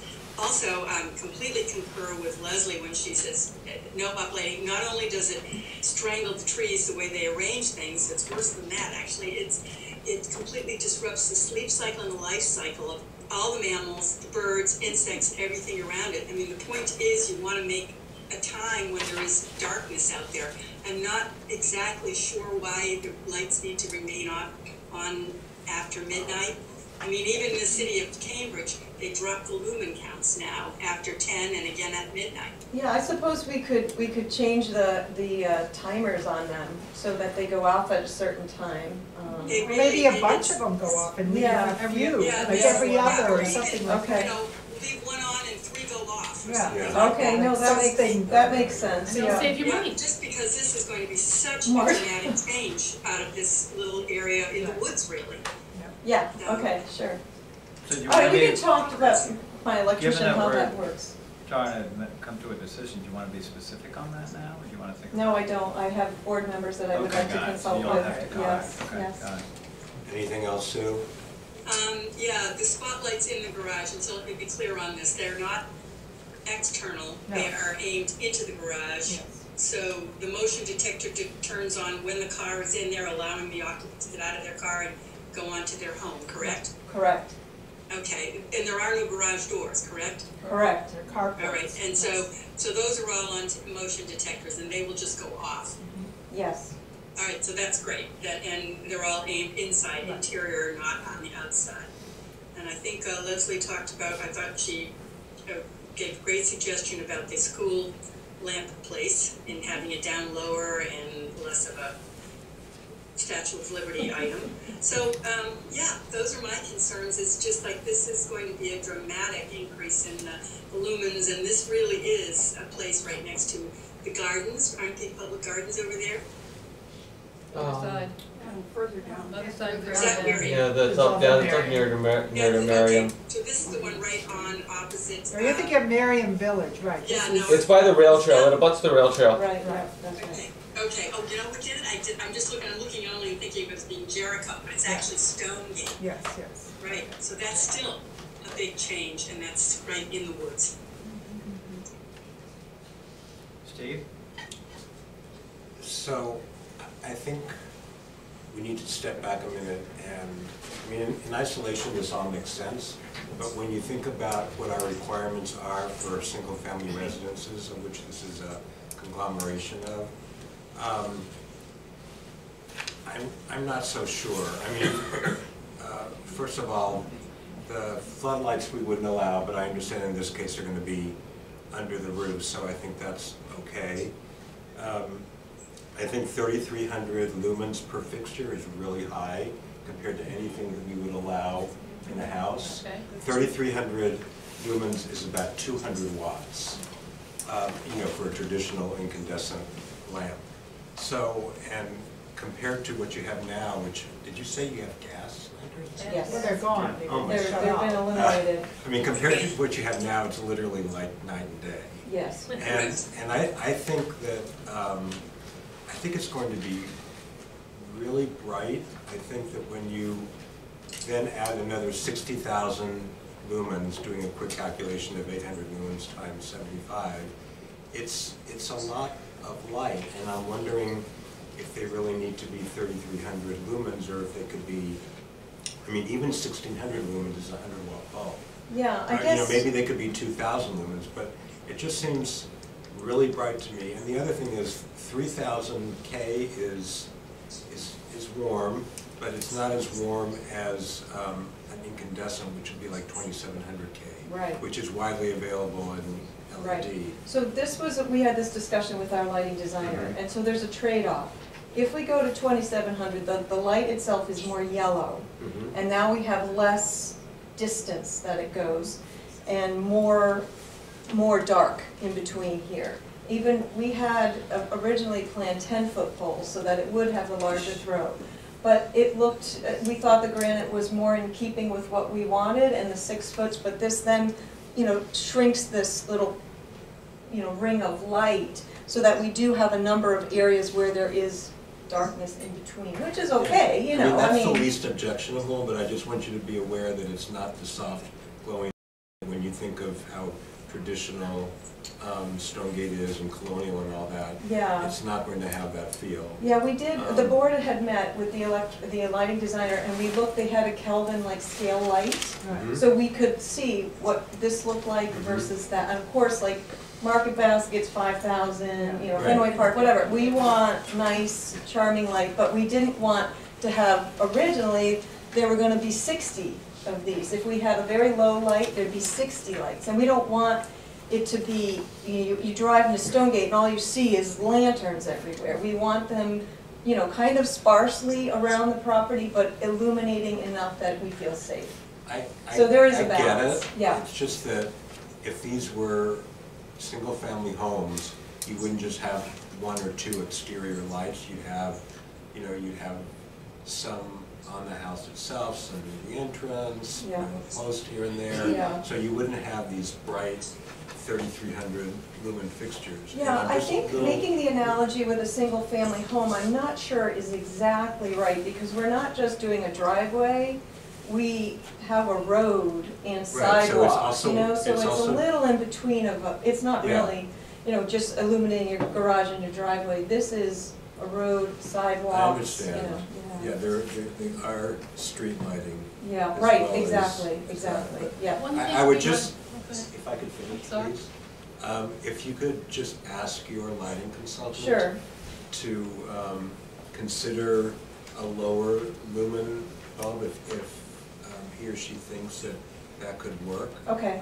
Because I totally understand what you're saying, that it is street lighting, but it would be really nice if when you're not living there and you're looking in, it looks like another residence. It Okay. doesn't look like this, big multifamily thing with bright lights. Right, got it, exactly, okay. So, And Steve? Yeah. Along that same thing, that wonderful lecture I went to on lighting, they pointed out that when you have a very bright light, that your eyes, the pupil contracts in order to protect your eye, the retina. And then when you move from that very bright spot, you're momentarily blinded. That they found, this is an expert in lighting, in dark sky compliance, and they found that having lower lumens, your eye didn't, the pupil stayed dilated, and it was less like you would fall off of a cliff because you left this super bright area and went into a dark area. So that people do acclimate to the dark, and not dark, but they acclimate to a lower light level. So I agree with you, Steve, it's a lot of lumens in there. There is a technical term for that, I don't remember what it is, but instead of having, there is, I understand not wanting to have 60 fixtures, but there is something about more uniform lighting, as Sue was talking about, rather than having bright, dark, bright, etc. So again, I think it's just something to ask your lighting designer. Okay, sure. So I have a thought for you. Yeah. Is there ability to pilot the lighting? Can you take a section and say, I'm going to bring temporary Well, lights here? so here's our problem. There's no electricity in this complex, so we have to install 3 new electrical sources, or services, I guess they call them. And this requires excavation. No, I'm just talking about very portable lights, I'm just saying. Oh, portable. Bring in portable lights, take a section of it, a quarter of it, a fifth of it. Yeah, okay. And bring them I in, can stack check up and see if Steve's that's something. suggestion, say, hey, what does that look like? Yeah. Stack in your proposal, and Yeah. have your residents walk the area and say, which do Yeah, you if there's prefer? something like that, Rather that than might being be. so theoretical. Yeah, no, that's Even next absolutely side right. sidewalk. You don't want to be You could surprised. have a champagne party around it. Yeah, You sure. just don't want to be surprised after spending all that money and not like it. Exactly. No, that's, of course, You're that is putting true. so much effort into it. Yeah, and yeah. money. The other thing I would suggest, and maybe you've done this, is to go over to Highland Meadows and to Merriam Village and see what kind of lighting I they have. and the frequency. And Yeah. you have a foot candle meter, so you can see what kind of foot candles they have in different places. Your electrician should be able to do that. Yeah, To no, measure I foot have been candles. to those, I've been to Yeah. a lot of condos around here to Right. see what their lighting was like, and the lampposts and everything, just to Right. see what the options were out there. Some of them were nicer than others, but this is a little unique, I think. It's not like Were you any able others. to take, or your electrician able to take foot candle readings to see what the lights? Oh, no, I did not do that. That's something, do we have one of that in town? No, we don't have them. Okay, well, you might check with your electrician or your lighting designer, because they probably have one. There's an app for that on your phone. Okay, That's that's very good easier. question. Yeah, there probably is. Yeah, probably, I know there's a sound meter one. Yeah, we'd use the sound But it'd be meter. very interesting to say, oh, this is so many foot candles. Okay, sure. And that really tells you how that works or doesn't work. Okay, no, that's a great suggestion, yeah. So have we exhausted our feedback at the Yes. board? Okay, Yes. great. From, Sue, you all set? Sorry, for hands. Okay, great. I think I saw hands up, actually, not just hands. You made the same points I was gonna suggest bringing in lights and checking it out Oh. ahead of time. Yeah, you texted me It's a that, really so I good went ahead and idea. said it.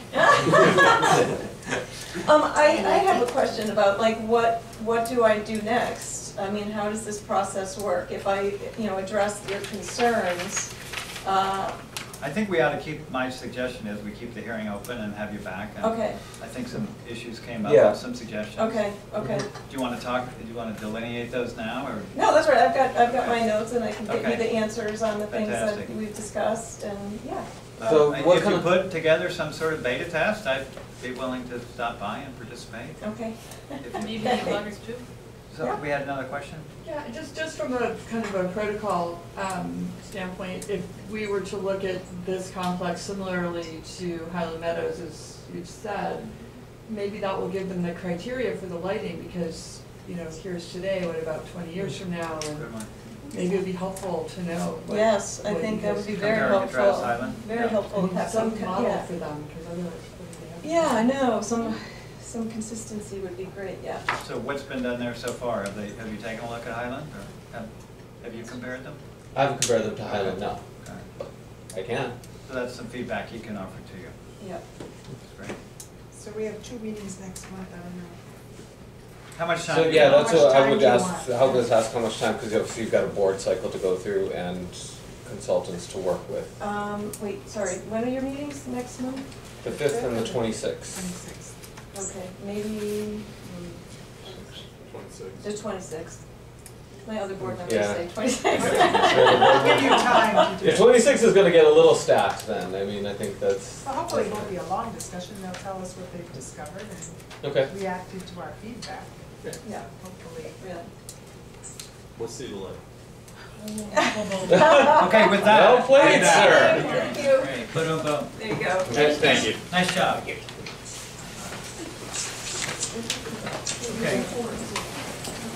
Moving on. You have to understand how dark it is there. It's not just dog walkers. Okay. 15 Evergreen. I went by at night. Well, 13, oh yeah, I was 15 doing in the Evergreen, day where sorry. 15 Evergreen. carports were dark, and I could see where you're walking to your car and the lights aren't on yet. Yeah, no, I can see that. Totally understand. You get it on your computer.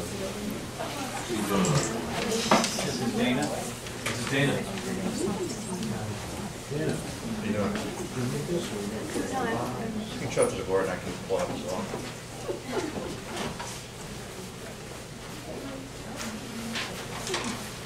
We can get done in 15 or 20 maybe? Well, yes, you continue. Yeah. Okay, continue hearing.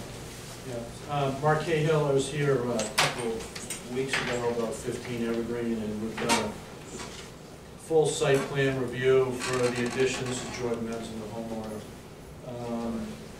For this section of the house, we've done the lighting, we've done the landscape, and all the yards. As the property was under construction, Jordan decided to relocate the gym from the basement up into the attic. So we're proposing to put in these 6 skylights. There's no other light coming into this space. I'll jump around a little bit. We've offered to do some plantings. You got the site plan in. We've offered to do some additional planting. Roof planting? No. Oh, actually, right there. And we thought we should have fewer. There's the red. I don't know, I'm gonna ask him in a second. Okay, which is this group. This group right here is new from the original plantings that we proposed. Did we put anything over here, Julie? Where is that? Can you orient this? I can pull up a better picture in the room. What's that? Mark, can I just interrupt for a second? Yep. I think the central issue that we left with was you were gonna try to reduce the number of skylines, is that right? Yes. We were having a discussion about that, and Okay. I'm the builder, so Jordan's Right. here, Okay. and he can Yeah, speak. yeah, Okay. you know, we really want to get as much light as possible just when I work out in the afternoons in that room. And, you know, aesthetically, we didn't think it, you know, I didn't know what the trade-off was between 4 and 6, but we really wanted the extra light to get to the other side of the gym. I'm using it for about an hour at night periodically, typically after work. Yeah. I think the feedback was that it had kind of an industrial look to it, or a commercial look to it, and fewer skylights would give more of a residential look to it. Yeah, I mean, I don't know, you know, it's kind of the back of the, and we put a lot of screening in with the neighbors there. If you were up, you know, you could see that they can't really see very much. I've been trying to block them out, give them as much privacy and myself as possible. So, you know, we planted a ton of evergreens last year, and they're growing pretty quickly. I can't see how they're really going to have. So you don't want to reduce the number of skylights? Basically, yeah. Just so I can get the light across the whole whole gym area. The only thing I don't quite get is, you said you're using it primarily after work? Yeah. Because you don't have daylight after work. Well, in the winter, yeah, but in the summer, you know, I'm not in there at 6 o'clock, Yeah, so okay. it's only been winter for a few months out of the year where we have to, you know, so I don't even be using the lights really, you know, and you know, the lights point, you know, it's not like there's a ton of light shooting out or anything, it's going to be pointing down. Mm-hmm. So it's really just, I think the winter months you might see a little bit of light out of there, but I can't, you know, can't imagine them really, you know, staring up at that all, you know, there's a lot of cover there. What's the angle of that roof again? How steep is that? I can't quite tell. Pretty steep. Is there something on the drawing that shows, is there a section there on the scene? There's a section right in right front of here. us. It's 45. That looks like 45. Yeah. That's pretty flat. I don't know. I'm gonna turn to my fellow members here. I'm concerned about, you know, side pollution. I don't know, am I being overreactive or? No. That's good to know. Speaks the table. Is this on the front and the rear of the house? No, it's just on the rear. Just on the rear, okay. And, because I can't really tell from the plan, so it's just to the rear. Do you know which light, is that a north light, south light, west, east, what light it is? That roof is facing south? Does it face south? I don't know, we're asking the question. Do you have a plot plan that shows, that orients it? My wife's better at that. Is there an arrow on that site I plan? can't see it on the site plan. I can't figure out that site plan. I think it's west. Okay. It's west. I can't really throw stones at skylights because I have a big one myself. And, but I'm gonna tell you the practical problems with them. And They're facing this way. Yes, Sue? Go ahead, Sue. I'm just listening to Steve. Oh, Steve's talking to Imai. You have the floor. Oh, okay, good. No, it's hard because I didn't fix up the Sorry. speaker. Okay, and if it's a west exposure, your attic is going to be incredibly hot in there unless you have some sort of a light control on it. And I assume you're going to get mechanical shades, so you don't have to get up there and open them and close them. Am I right? Yeah, motorized shades. They have motorized shades and the roof is all foam insulation. Okay. Well, the roof might be foam, but I can't tell you what a heat collector this is when in the west with coming right in. Mars is like full south. So, okay, so you have that, so that helps a lot. And of course, now we come to Leslie's point. When you're going to be up there at night and just have the open to see the skies and just have them on all the time. I mean, I think that's everybody's concern. This is unusual. These are beacons right up to the sky. Yeah, I mean, I think it's unlikely that I'd be using much of the light, the actual light within the room, because if it's 6 o'clock on most weekdays in the you know, fall, spring, and summer, I'm not going to need much lighting in there except the natural light coming in, which is the whole point. And then, so it would be only the winter, I think, you know, from maybe 6 to 7 p.m. you'll have some light, but the light's not pointing up. You know, you will see it, but you know, the lights are angled downwards and not, and the lights may not even be near where the skylights are. I'm just trying. Well, they shouldn't be under the skylights. You'll see some light, but I mean, the only people that would see it would be the two neighbors in the back that would be well covered. You know, with all there's a lot of screening there. We can't require shades inside, can we? Well, we can't require shades, and of course, you might be really great and never be up there and leave the lights on, but when you sell it, somebody else might. So that gets to be an issue. I don't know, other people's thoughts?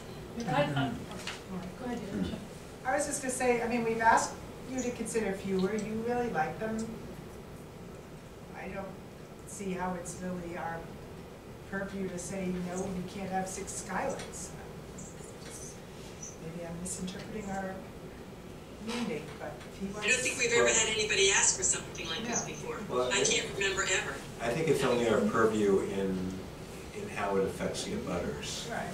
Right. Not how it affects the sky, even though we do care about that. Right, we do, We but, do none, we do, you know, I mean, it's a gym, dark sky. and it's Right. his. We asked him to consider it, his personal preferences to that, we may have different personal preferences, but. Diana? I was just gonna say, we've had a, and Chaplin, we've had a, we had a meeting, I'm not sure what kind of that meeting was, but we talked about at that meeting, the idea of monitoring interior light, which is definitely not part of a mandate. And also, if there aren't abutters who are concerned, who are here, or who have written in, that should be considered as well. And just, in this, you asked for an example, and this is an example of that. There's been a second notification too, so. Okay. In water construction, I would think that if somebody was unhappy with what was going on over there, they might have shown up. Okay. Question from Mark. Yep. These are the kind of skylights that are just flat onto the roof. What's your experience? I mean, that's not my skylight. I have a much different kind, but I'm always worried about leaks on skylights because I've always heard such bad stuff about them. Well, in theory, if they're flashed right, you know, but you've also got, you know, ice dam issues, you know, he's got a foam insulated roof, so that should, you know, reduce any ice issues, but, you know, yeah, it's always a potential problem, but, Yeah, there's a bunch of holes in your roof, basically. yeah, and you know, I mean, there's a lot of, you know, roofers that probably don't install them properly, so there's a lot of contributing factors to those issues, you know, the age of the skylights and. It's not our purview. Okay. What other aspects besides the number of skylights are we looking at tonight, Ema? Just plantings, actually Kim had a point of the plantings. Okay. She said it's all 15 green giants. She just wants to know if you can mix it up with Norway spruces, some other evergreen trees. That's fine. I don't know. Yeah, so we can do that on the side if. And they're not soldier course, right? Yeah, they won't be that. Staggered. Yeah. Okay. So what, I can tell looking at this site plan, which is weird, is, could someone point to the side that those skylights are on? Is it? The back, away from the driveway. This is the back of the house here, and this is the neighbors that would be affected. This is all, Jordan planted 42 trees when we put the pool in, all along here. There's over 42 evergreens, and then this is all going to be planted as part of the. This is the addition in the dark, and this is the main house. So the skylights are right on the back of the house up over here. So the skylights are over there. That's right.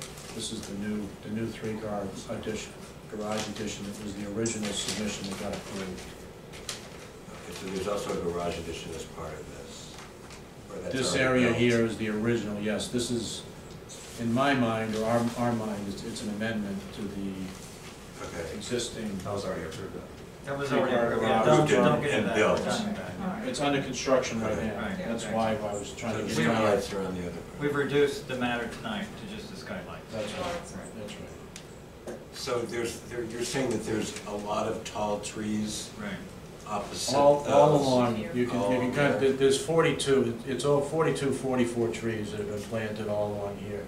Jordan is in agreement with the board as far as screening. And this is all new in here, and I think these are all new up in here too, so, to fill up another gap, so. He wants to screen his house as much as you do, Yeah. maybe more. Any other Yeah, questions from the audience or here? Audience, sorry. I don't know where this goes, but we've had other discussions about skylights, and I'm going to look to Steve, because I think you had some good thoughts last time. And greenhouses, you know, at what point does it become, you know, is it really, it's a house, I say, but it's got so much glass, and, you know, these are called off, you know, with windows. I think it's something we probably should discuss, how we're going to have some kind of a united policy on this. Because I understand, you know, it's inside the house and it's something we normally don't deal with, but when we say we don't regulate the sky, well, you know, talking with Sue, we are trying to keep a dark sky town. I don't know how much, skylights really add to it percentage-wise for the database. I don't know what we've done in the past with greenhouses. I look at Dana and Imai, so I think there's not much we can do now perhaps, but I'd like to get a better feeling of what our forthcoming policy would be on this. So you might want to write that down as agenda item going forward. Okay. That's a bylaw change or rule change or just. So we understand it better. Something to study. It's procedural. Yeah. Right. Okay, I think we're ready to move on. Yep. Is that right? Yep. Thank you, guys. Thank you. Thank you. Thank you. Okay. 13 Pigeon Hill. So, Actually, let's vote on that being pushed to the fifth for a decision. We don't have to vote, you mean, we'll just have the decision for that on the Yeah, fifth? that's Yeah, the that's same. fine, yeah. That's great. okay. So with 13 Pigeon Hill, I'm going to hand out a email I got from. Just 1 second. Yeah. So you have this. I thought we were continuing it. Yeah, exactly. This being continued, so how much discussion can we have? I think we just wanted to discuss what date we're going to continue to. Okay, but we don't need to look, I'm worried about looking at any material. Okay.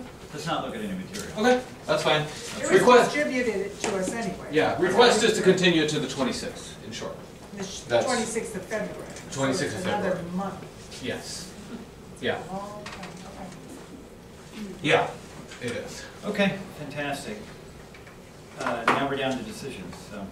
Wait a second, I mean, that's all well and good, but I won't be there at that meeting. I will be there at the 5th, or I will be there in March, the first meeting in March. Well, you could call in if we're all gonna be there, right? Or did you want to be there for that discussion? I think I You can let the propose. chair? No?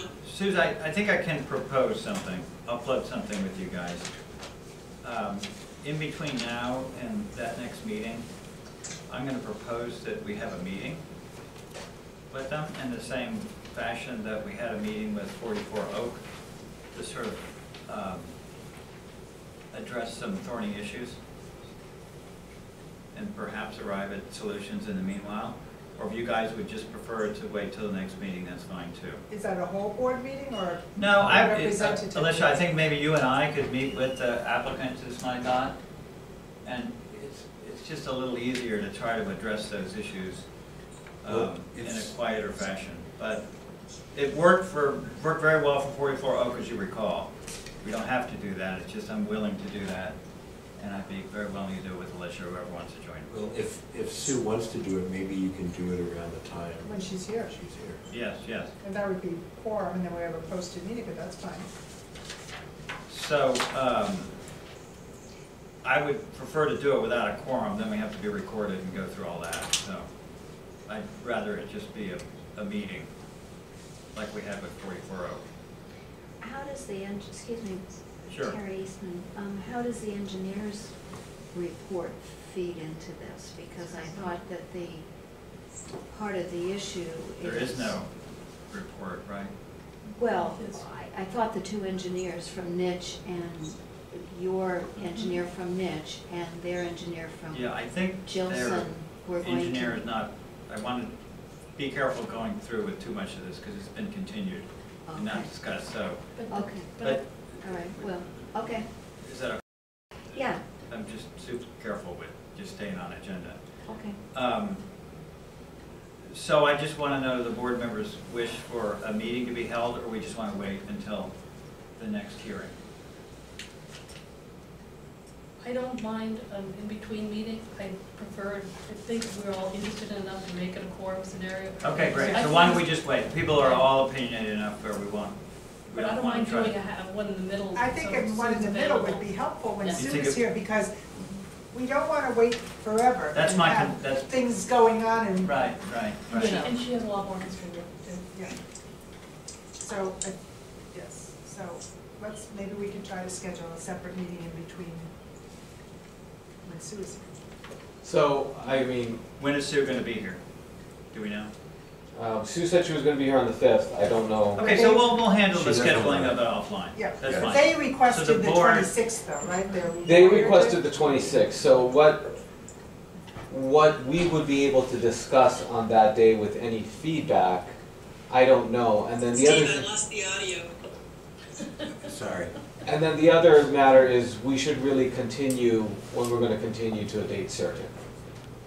We should, what? to a date certain, to the day we're gonna okay, yes. continue. Oh, so you're not just continuing. So you're not, yeah, so that people Right now, know you when, mean? Right yeah, now? exactly, Okay. so that people know when the next time something is coming up, so. Right. So that it's announced, you know, if not, you should really notice it again, so. Right, Because I mean, the understood. 26th is like 5 weeks from now, that's a long Right, time to right, wait. right. And I think it's slightly more urgent than a 5 week. So why aren't we scheduling it in just 2 weeks? What would, Well, that's why I'm putting that request before you. I mean, at that time, we could say, it is completely within this board's purview to say, no, we're gonna continue this to the 5th. On the 5th, we're gonna set our conditions, whether you Yes. are ready or not. why don't we do that? I think we should. Okay. Okay? Is that okay with you? Yeah, that is fine with me. Forget the extra meeting, we'll just schedule it for the next planning board meeting. Okay. Okay, Yeah. that's good. I think that makes everyone feel comfortable. Okay, now to the decisions? So you want to start with 148 Silver? Yeah, let's go in order. Who needs a copy? Dana, Yes. did you get my message? Did you get my notes? Yeah, I got your notes. I already made the changes. If you kill the tree, you might as well. Actually, I have That's one. all right, I'll clear with it. I have one where you made the changes, actually, if that would be something to look at. Okay, oh good. I'll share here. Did I make any changes to this? Did it? Okay. No, I think Did you institute those changes, Dana? I have it written in an email right here, and I was gonna do that Okay, after. all right, so you're just gonna tell, all right. Good. So, Sue, you reviewed them and have changes? Yes, Oh, I could read your changes. So the yeah, applicant, that's it, yeah, go ahead. for changes where the applicants propose to install a new geothermal heating system in the home. In order to do so, a reliable water source must be secured to supply the water for the heat pump, the geothermal unit. So you're adding the water source. Well, I'm adding a reason for why they had to remove the stone wall. Oh, got it. And bring a truck in. There's no mention of that beyond, it doesn't say, it doesn't talk about drilling the well. Is that what I sent you? Yeah, it's something like the big bold font under. Yeah, hang on. And then the second part was the applicant proposed to temporarily remove a portion of the stone wall within the right of way to allow truck access to drill the well, then to reconstruct the wall using the same stones in the same configuration, so as to cause minimal impact on the scenic road. And that's all I had to write. So, So Leslie, Leslie has a similar comment I'm to just that. wondering, in the future, because I must admit, I thought it was all gonna be incorporated in the document, we could all sort of look at it together. And I've got more on the design. Well, I just thought it'd be confusing for We're someone not to doing look it at. that way.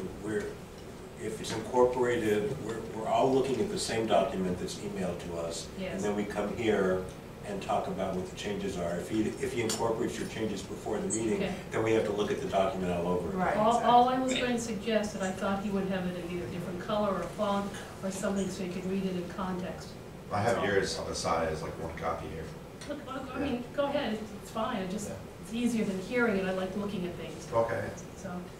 but what Yours Steve is said. probably, I mentioned that yours is probably exactly the same as mine, Yeah. or close to. Yeah, I think Sue and I are very close. I think the only thing that I had was I'd like to, the same pat on the head that Diana did about going geothermal, I'd like to say that again and to send it in a copy sustainable.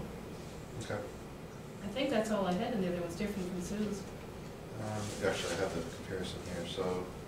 There's nothing like having 3 copies. Yeah, you that's wanted- why I'm saying it was all in one spot. You wanted photos of the removal of stones, which she kind of Right, same reiterated thing, on. so photos. That's good.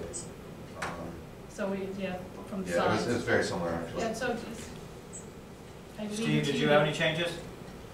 Well, the only substantive change I had was also similar, but in item number 2, the reconstructed walls shall be dry laid with no mortar used. I think we have to say more than that, which is what Sue said, the same style, whatever. I said that reconstructed walls shall match the existing wall and be dry laid. Right. Whatever the wording is, your wording was good, Sue, you probably have good wording Yeah, I mean, too, think Leslie, eeny, but meeny, miny, moe. Right. it just needs to be more detailed than the way it's currently written. So how should I do this moving forward? Should I take one person's, or do you want to decide? That's why I have confusion. Sorry. I think, I don't care. I think. Make your best effort and we'll review it. If you're nervous about Yeah. which one, you and I will review it next week. But I think it's helpful to basically say, you know, have the 3 different ones and we can, you know, because this time they're all the same, in the future they might be different. I think reviewing this ahead of time makes a world of sense, but it's nice if you can, where there are changes, whether it's color, font, whatever it is, then we have a better chance of picking the good ones. And I can have the whole document comparing those. Yeah. The only issue was I didn't get these till. I don't think he's gonna be able to do that, is my prediction. Unless we have like a collaborative system, if we were all working on Word Online or something, it'd be very easy. But if he gets 3 emails into him from each of us, he's gonna have a hard time putting that together.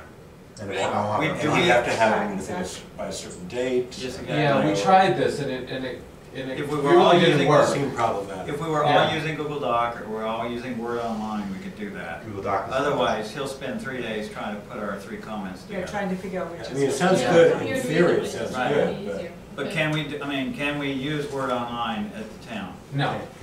You know that. Yeah, no, you can't use Word Online before the meeting because that's basically deliberation. Okay, got it, Yeah. got it. Then I'll have to come prepared next So time. we're with my write-ups hamstrung. and we'll- Yeah, I think everybody should Alright. come with their Their own, changes okay. and then And I recite them. apologize. as we're Yeah. sitting here. Yeah, I'll Sorry. do it next time. And then you can Yeah. hand Hand it to him, yeah. Dana or Imai the changes. And Now then he goes here's through my the- changes because you have 2 split. I mean, it's 20th century, but Exactly. But we're got old fashioned. Right. Well, I mean, yeah, We're trying to preserve old ways of doing Like things. Yeah. Say to remove temporarily, you don't put an adverb in the middle of it. Bless you. Very good. 15 Pine Frog? Did you print mine after that? Yeah, I have, do you want me to give you the notes? Yeah, then I'll give just yours read to it. Leslie and let And then I'll Leslie just read recite it, them, I yeah, guess. that's good. That's the easiest way of doing it. Yeah. We're inching along. Is that all there was? This is Okay. the main stuff that you put on here. Really? Oh, okay, all right, Alright, so I thought I had more pages. Is everybody Well, ready for everything else someone was to just recite? minimal. I Have thought you that guys was reviewed it? comments. Alicia, have you reviewed yours? I don't remember if I reviewed 15 Pine Croft for some Okay. reason, but I'll just look over those this show. Okay. Oh, well, that's this. So, Steve, mine will be the easiest, so I'll go Yeah. first, okay? So, I noticed the CC was missing on page 5. B. Yep. And then I wanted to give them credit somehow on preserving scenic views, the way they broke up the mass at Steve's direction, Steve's encouragement. So maybe Steve can provide words. I have something about Okay. that there. And then we need to have a discussion about the fact that, at least for the time being, we've taken out a requirement for wells. Yes. But we've left in a requirement for no connection between the irrigation and MWRA water supply. Yes. Wait, we've taken out the requirement for wells? Yes, yes. Since when? So Imai, why don't you lead that discussion? So, after following with the historical water analysis, one of the findings was that there was not really a strong correlation between reduced water usage and having an irrigation well. There is a very strong correlation between overall water usage and summer months, which tends to be irrigation. So, it's pretty conclusive, at least in the working group. And Sue, if you want to chime in and say, you know, what you felt the group was saying as well, but And the water table is not rising, Yeah. as we thought. yeah, so that's one. You know, the wells aren't possibly doing the good we thought they were going to do. But it doesn't eliminate using MWRA water. Sorry, Having a well eliminates using MWRA water, so I don't understand how it doesn't reduce the use of MWRA water. What was the, there were still a number of properties, and a significant number of properties who had wells, who had irrigation wells, that were still using into the 10,000 gallon. Well, it seems like this has to be a discussion, not just a. That's why I brought, spur of the moment, exactly why I right. brought it up. Yeah. That's exactly why I brought it up. And But I didn't mean, the chair, not just, yeah. I think we may be jumping the gun a little bit, but I think that the water use group is leaning towards that this is perhaps, it was a nice theory, but in practice, it doesn't seem to have really reduced or done what we thought it would do. But what about the people who were here last week and we said you have to have a well and now? Well, I mean, can I ask you a get question? new information, you should, I got chair of the PBC come and talk to you today about some questions he had, how the data was put together, and that things don't really follow very well in some areas? Data on the He has some questions, I mean, and Yeah. I think we can address them, but I don't think they substantially take apart the findings. Well, I think the report needs to be questioned a little bit more. I'm not saying it's off, but I think it needs to be questioned a little bit more. Well, I'm questioning it because common sense would tell you that if you're using 10,000 fewer gallons of MWRA water because you have a well and you're using 10,000 gallons from the well, that it's a reduction. Now, maybe you're doing something else, I don't know, but it doesn't make any sense. Right, the other argument that Dave made against the well is there's ecological damage caused by wells that we weren't considering. Yeah. That's a different story. I know, I'm just saying, that was another factor. And also, there's no way to tell I'm what gonna get you in a wells are second. pumping, that's not metered. Yeah. I mean, maybe people drill them, but they, you know, and you've got some of it hooked up, but it's unmetered water use. We really, we don't know, it's very hard to account for. Okay, so, Diana, do you have? I'm just shocked to hear so I don't understand the process. One day I came in and everyone was required to have a well, and today apparently not anymore. That's why I brought up the topic, Diana. But That's so exactly what we're what's talking the about. process by which this is being That's what determined? we're trying to figure it out right now, so. So as I say, I think we need to, there was a presentation made to the board, but I think that I haven't been part of it and I have some questions. Some of it's just basically said, how is this working? It's helpful to have the people who put it together talk with us, you know, so we really understand where the data is coming from. And I certainly think it warrants an item on our agenda, we're suddenly changing a long-standing board policy. Yeah. I don't think we should change it yet. That's I right, think we have to it's discuss premature it, right. to change it Yeah, we have to until discuss it, we it's not on have. the agenda as a separate item, and people would be interested in, I think, in that discussion, especially the last people we forced to put a well in. Yeah, I mean, it's just one report. I think it's really premature to change our regulations for that one report. But there should also be public feedback and like on an agenda, and I mean, it's exciting to hear that we're progressing, but I didn't even know there was a progression. I mean, you can't tell from this agenda that we're going to discuss wells tonight. It would be a very educated understanding of this agenda to know that was going to happen. So just to let you know, I don't want to get it out there that we were discussing wells tonight. We were discussing this decision, the fact that it didn't have a well, that's why it came up. So I want to be really clear on that. We're not trying to make any policy change here. We'll go back to the old So language. therefore, let's go back to the old language. That's why I brought it up. It was different than before. So we should Why I probably brought stop it up. talking about it, right? Right. Wait, no, exactly.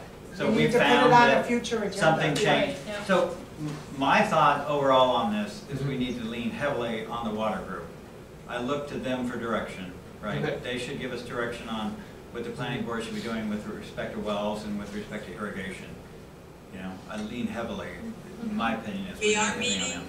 early in February, are we not? Yep. I just don't feel like we're experts in water to be making decisions or changes in policy Well, going I forward. think it was a tad premature to do this. Yeah. Yes, It absolutely. being thoroughly, Vetted. everybody agreeing and understanding what was going on. I mean, it is sort of a really big, Okay, it so is a big change. Yes. this applicant will get news then.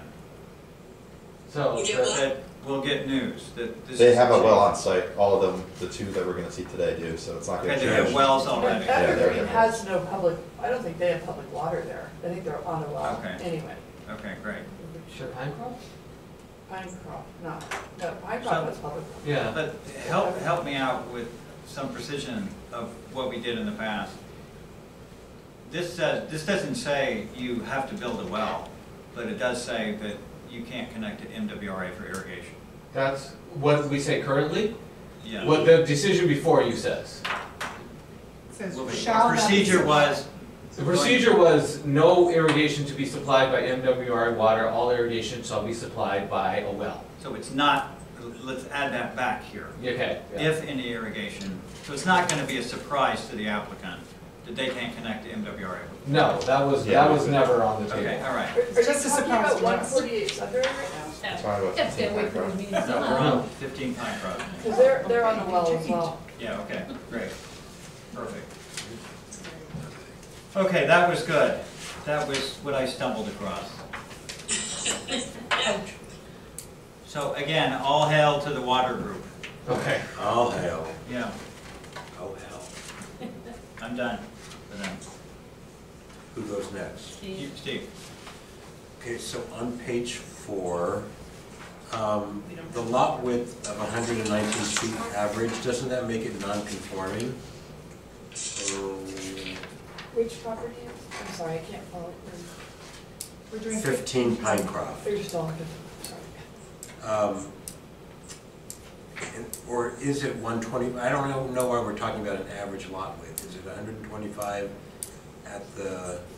So it's a corner lot, so I'm not sure the technical terms, if it's the average of the two streets there. I see. Of Montville and Pinecroft. Well, I think we need to figure that out because this makes it look like it's not conforming. It's the one that has its conforming frontage too. So it would be Pinecroft. So yeah, in that case, if So it, should I take out average and put yeah, Pinecroft? just put it, it's only one and it's basically property line to property line. So, and what, you don't know what that dimension is, but it is larger than 125? I'll double check with him to see if it shouldn't be larger. Which should be. Okay, it's really then, yeah. And then, all those Ps and Ms, I don't think anyone will know what that means, and it obviously means Pinecroft and Montvale. And you say Pinecroft and Montvale, so I don't see why you need to say. Yeah, I can just take out the Ps and Ms. And then, the asterisk really only pertains to, the asterisk doesn't pertain to this lot, because it conforms no matter what. It conforms to the current zoning bylaw. So I think putting that there when it's not relevant is confusing. What is relevant is that this house is, or the RGA is greater than 10% of the lot area. That's why we're looking at this. So I would put an asterisk next to the 5,462 and say something like, you know, it's greater than 10% of the lot area, requiring site plan review. That's a good point. Then on page 5, item 1B, those, along with 6 trees within the wetland buffer, I think we need to say, are they failing trees? Like, why are they coming down? Yeah, I double checked, there's actually no trees coming out of the wetland buffer, so. Okay, so you. I think I was just watching the minutes and I must have heard something wrong. Okay. And they wrote that. And then on item 1D, as Tony mentioned, rather than saying the applicants were able to move the proposed house slightly, which I don't think they really did. 2 feet. I said they were able to break up the massing slightly, facing the abutter at 31 Montvale Road. Perfect. And add additional screening along the rear property line. But you can tweak that. Yeah. And then on item E, minimize site disturbance. So you're saying the septic field is positioned at the new driveway location where tree removals are limited. I meant to swap, so it should be the driveway is positioned at the new septic location. Okay. So like tree removals are limited to the driveway coming out or being put in.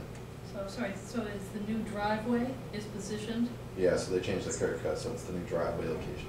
Okay, so septic field isn't in there at all? No, it is. What if you said the septic field is positioned at the new driveway location, which limits the amount of tree removal? Yeah. Is that what you're Yeah, saying? can you write that down? I did. And then on the next page, is that correct that the AC units and generator are on the north side? Isn't the north side Pinecroft side facing Pinecroft? Double check that.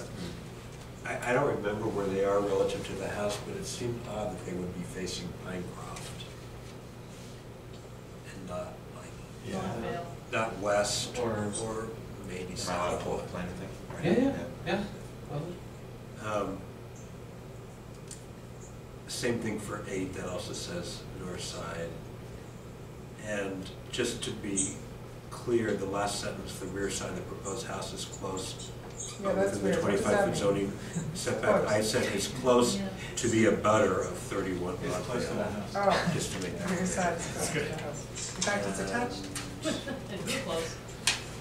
Yeah, That's definitely close. And that's it for me. I have one easy one. Let's do it. All right, on page 7, under F, screen objection features, Canadian hemlocks, Norway spruces, sugar maples, Fraser firs, as well as rhodies. Rhodies is just a little bit too casual. Should be rhododendron. For a legal document. You are correct. Thank you very much. That's all I have to say on this. Maybe we should put the Latin names instead. Rhododendron maximus, is that what they're called? For everything. Nothing but Latin names. That's actually the way we should do it. Go ahead. There are other changes I have that are not, they're more than on here. Do you have them or not? It was like minimal, I believe, right? I was just using that as a template for me to look at during the discussion. I wasn't sure you were using it.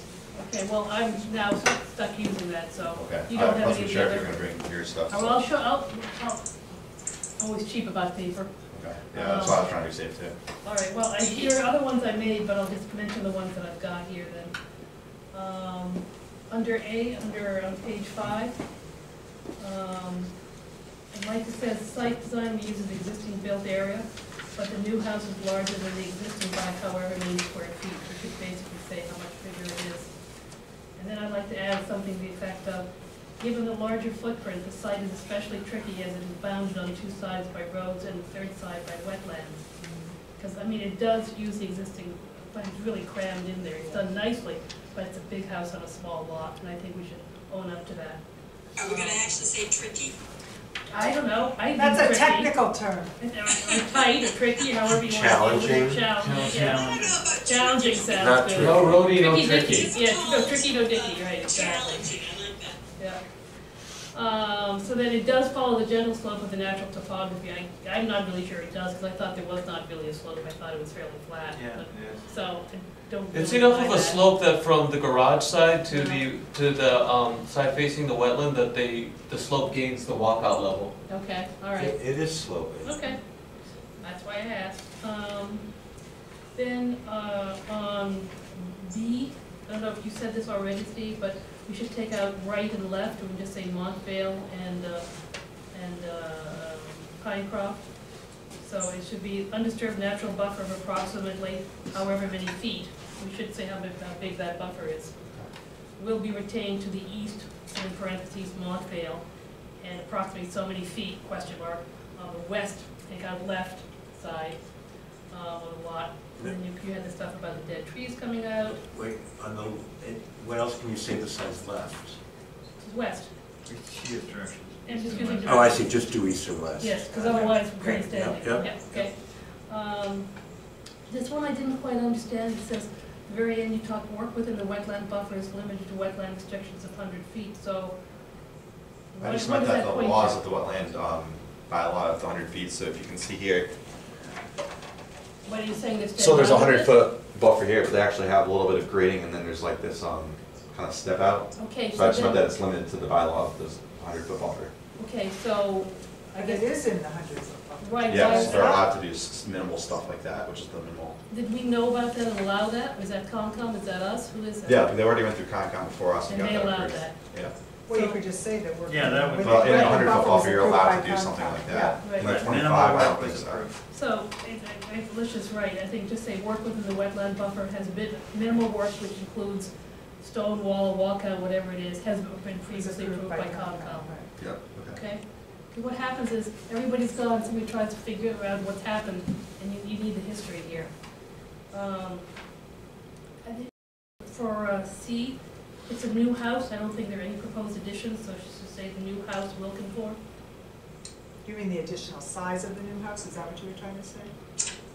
Where are we right now? C, it says additions, there aren't any additions, it's all brand new. The house. Yeah, the new The house. house will. Yeah, the new house, whatever. And I should just say, and is cited to maintain, you don't have to say in such a way, just is cited to maintain.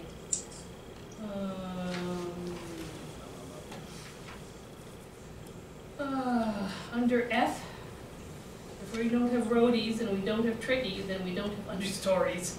You can say, and various understory shrubs. Very Central Street. And then at the very end where it says will be screened by arborvitae, however you want to say it, I always get paranoid. Can you put placed in a staggered natural cluster or arrangement? Yeah, let's do that. Okay. And put a period. There you go. Under 3, it says runoff from the site will be no more impactful than before. I think you gotta take out impactful, because that's a judgmental call. It should be no more than before. I'm staying away from irrigation. And I think it should, under 5, it says, and the relocated driveway and a curb cut, because you're actually talking about both. And the scale proportion of the proposed house, I believe, is at the high side of the housing sizes in the neighborhood. It's not in the middle or lower. I'm not positive, but I thought it was in the high side. Yeah, it would be the And I highest think- side, and not the highest, but. Well, I think we should state that, because right now it seems like, oh, it's right in the middle, and that's not true. Okay. And the stone wall should say dry lane, please. And I think that's all I got here. There's, I think, more in some of the other pages, but I think you can pick that up if it's Yeah, I think deemed we can take useful. those. Work that. The only thing I have left then is D, preserve scenic views. So the relocated curb cut will improve the scenic view from the abutter with the additional screening that is approved. That doesn't make sense. So just say, it's unclear, just say that the relocated curb cut with the additional screening will improve the scenic view. Well, I guess the question is, If it's why, going to why, improve it. yeah, if the curb cut is moving, is what improves the scenic view? Is it because the other driveway no longer has to look down it, or? It's not directly facing the house, that's across the street. It's Okay, facing so the that's woods. what it is, Okay, so just say, the relocated curb cut and additional screening will improve the view from the blah, blah, blah. Because the way you have it, it's the abutter has additional screening. Right, it's the opposite. Yeah. Right, that's all right.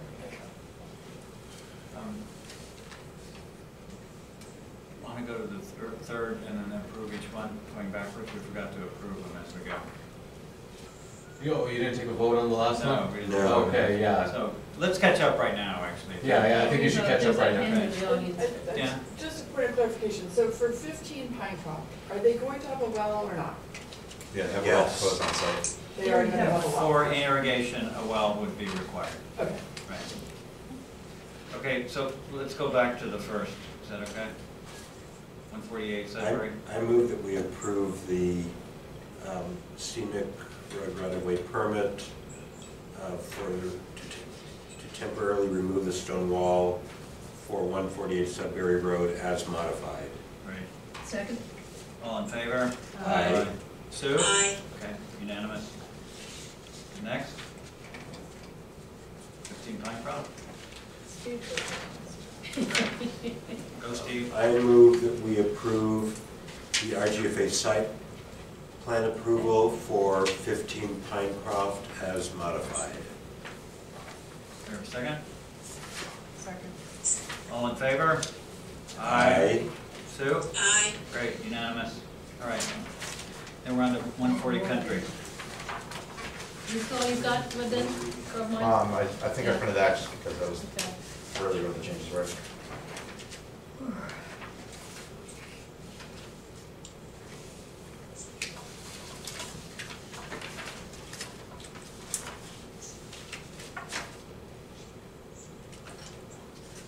I have no comments. On which one? This one? Yeah, this is 140 Country. Steve, you ready? Yep. Okay, go ahead. So, where you have 200 feet on the frontage and lot width, I think you need an asterisk after that, which we refer to the asterisk below. But then that should read something like, per section blah, blah, blah, minimum street frontage and lot width requirements are 200 in single-family residence district A for lots created before May 13th, 1997. So that it's clear that it pertains to this particular lot. And on the next page, and I've written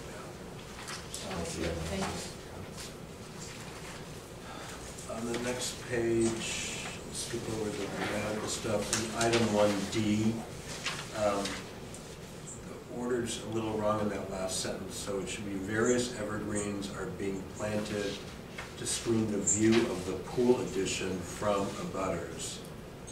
You're not screening the abutters from this pool. I don't want to look at those abutters. I had the same problem with the last one, so correct that. Can I pop in quick right here, because right that under preserved natural historic features, the proposed retaining wall behind the pool have allowed the applicants to, should that be has allowed? Yes, Yes, it was. I was skipping over the grammar. Okay. I like the grammar. All right, That's our value add. I won't skip over it next time. I'm gonna delete that sentence anyway, because Leslie made the comments about the trees coming out when they're not supposed to be actually coming out. So we have a second hearing, on the 5th for those 3 trees to be removed, so I shouldn't put that language there. No trees. Okay. So actually, there is 3 trees being removed on the property, I just don't update this.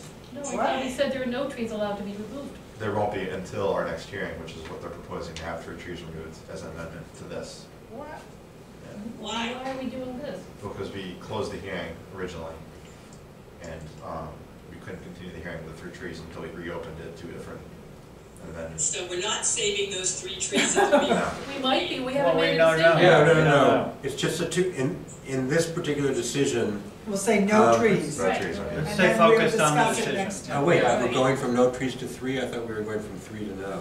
From this one, we're gonna go from no trees to be removed, and then the amendment, which is. Forget the amendment, forget it. Just No trees say are no removed. trees. No trees are allowed. removed, yeah. There's no So amendment. if they can't build their pool and their patio, then they can't do that because these 3 trees can't go We'll out. have a discussion. How could they miss that? And then in item F, 1F, I just added the word new on the second sentence. The new evergreens will provide screening for the pool. And then we have the well issue again for item 4, so you'll have that back. And then, let's see. Oh yeah, so item F1, what is that all about?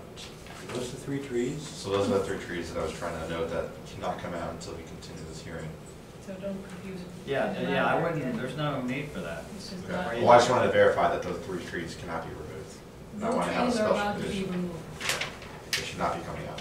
No trees are Yeah, allowed that's to not be a removed. special Yeah. condition. And I wanted to put a condition just to state that even though there was some, miscommunication at the last meeting.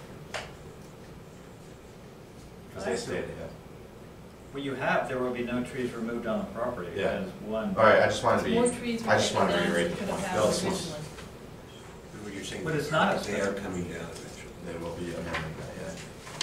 They're gonna propose- So I just wanted to make sure that I didn't take them out. I put a special condition on that. I can take that out and just leave it Yes, in. yes, don't confuse the two of the things that have been happening. Okay, so I'll take that out. Yeah. Yes. Just stick with the no trees to be removed, they want to come back and ask different discussion. Okay, that's it for me. Thank you, Steve. Leslie? Trying to get the right piece of paper here. Under A, I'd like to be a little more specific with that and say regrading is confined to the immediate location of the proposed pool and pool house instead of just minimal grading. Okay. We have the no trees.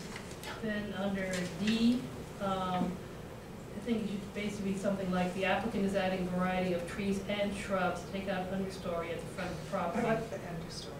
I don't know. I know, I'm joking. Okay. Those are understories. Exactly.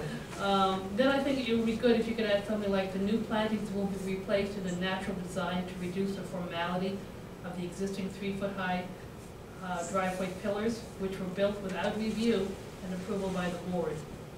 Yeah, that's good. That's more specific than nestling. Yes. Okay.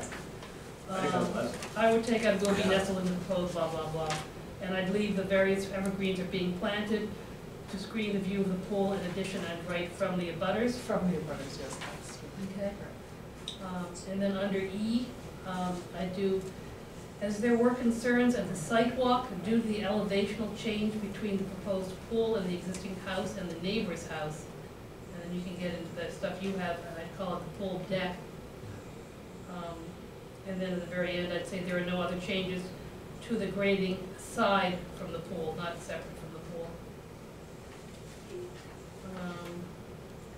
For F, how about proposed plantings at the front will provide a vegetative screen rather than more sufficient buffer in keeping with the existing neighborhood period. Because the neighborhood has certain cadence which would be nice to set up, and with a big green splotch in the middle of other things. And that's it. Good. Alicia? We've covered mine. Okay. And Sue, anything else? You heard my grammatical correction. Okay. I already hit that. I'm fine. Okay. Ready, Steve? Go for it. Oh no, don't Trace. Sure. I Might move, as well go for free. might as well. I move that we approve the RGFA site plan approval for the pool house addition at 140 Country with the modifications noted. Second. All in favor? Aye. Unanimous. Aye. Great. Oh, I roll. Next item. I tried my best. I talked to the state ethics attorney twice, and I can't vote on this. So, and Leslie? I can't vote on it. Leslie had the same. And we can't do it with, Sue's Sue, not it's here. the issue. okay, so it'll just be, So we need to just pass over it. Pass over it. we'll do it on the 5th, because Yeah. it's going to be here on the Yeah. 5th. Right. Ema, you're on. I'm sorry, can you just state what we're passing over for those? Sure, the election of vice chair. Thanks. Okay. Okay, town planner report. Tomorrow is the select board meeting to discuss 255 Marion, that is all I will say about it. 4th is site visit for 31 Beach, and then our next meeting is on the 5th. Is tomorrow's meeting at 7? Tomorrow's meeting is at 7, yes. Next item. Wanted to get into this a little bit. We have our survey up and going. We started getting responses, but we do want to up our response rate. If you take a look at this, this is kind of live data as it's been going. Yeah, don't show it to them. Okay. You're spilling your candy. Show them the candy later. Okay. But we're at about, as you can see, we're at about 350 responses. So we want to get higher than that. So The interest level, in my opinion, is higher than I was expected in the pilots. That's all I'll say. yeah, I mean, I thought, I thought we were doing really good at, 300 and 100 the first day, which, I still think is, but more is better than that. Water map. Before you go on, I don't know when you can use an email blast or anything, or a phone call thing to remind people to do it. Because people think about it and forget about it, so maybe another email blast saying, Yeah, well, we have another, I know Kara's doing another round of Facebook postings Okay, and, okay. putting them in use, so yeah, we will. And you have another ad. Yeah, so and we're gonna do another advertisement. I have a question Sure. about the signs that are all over town. Yeah, Who paid for those? We did, did we? Yes. And so that was from the planning board discretionary budget? that's from the consulting budget, yes.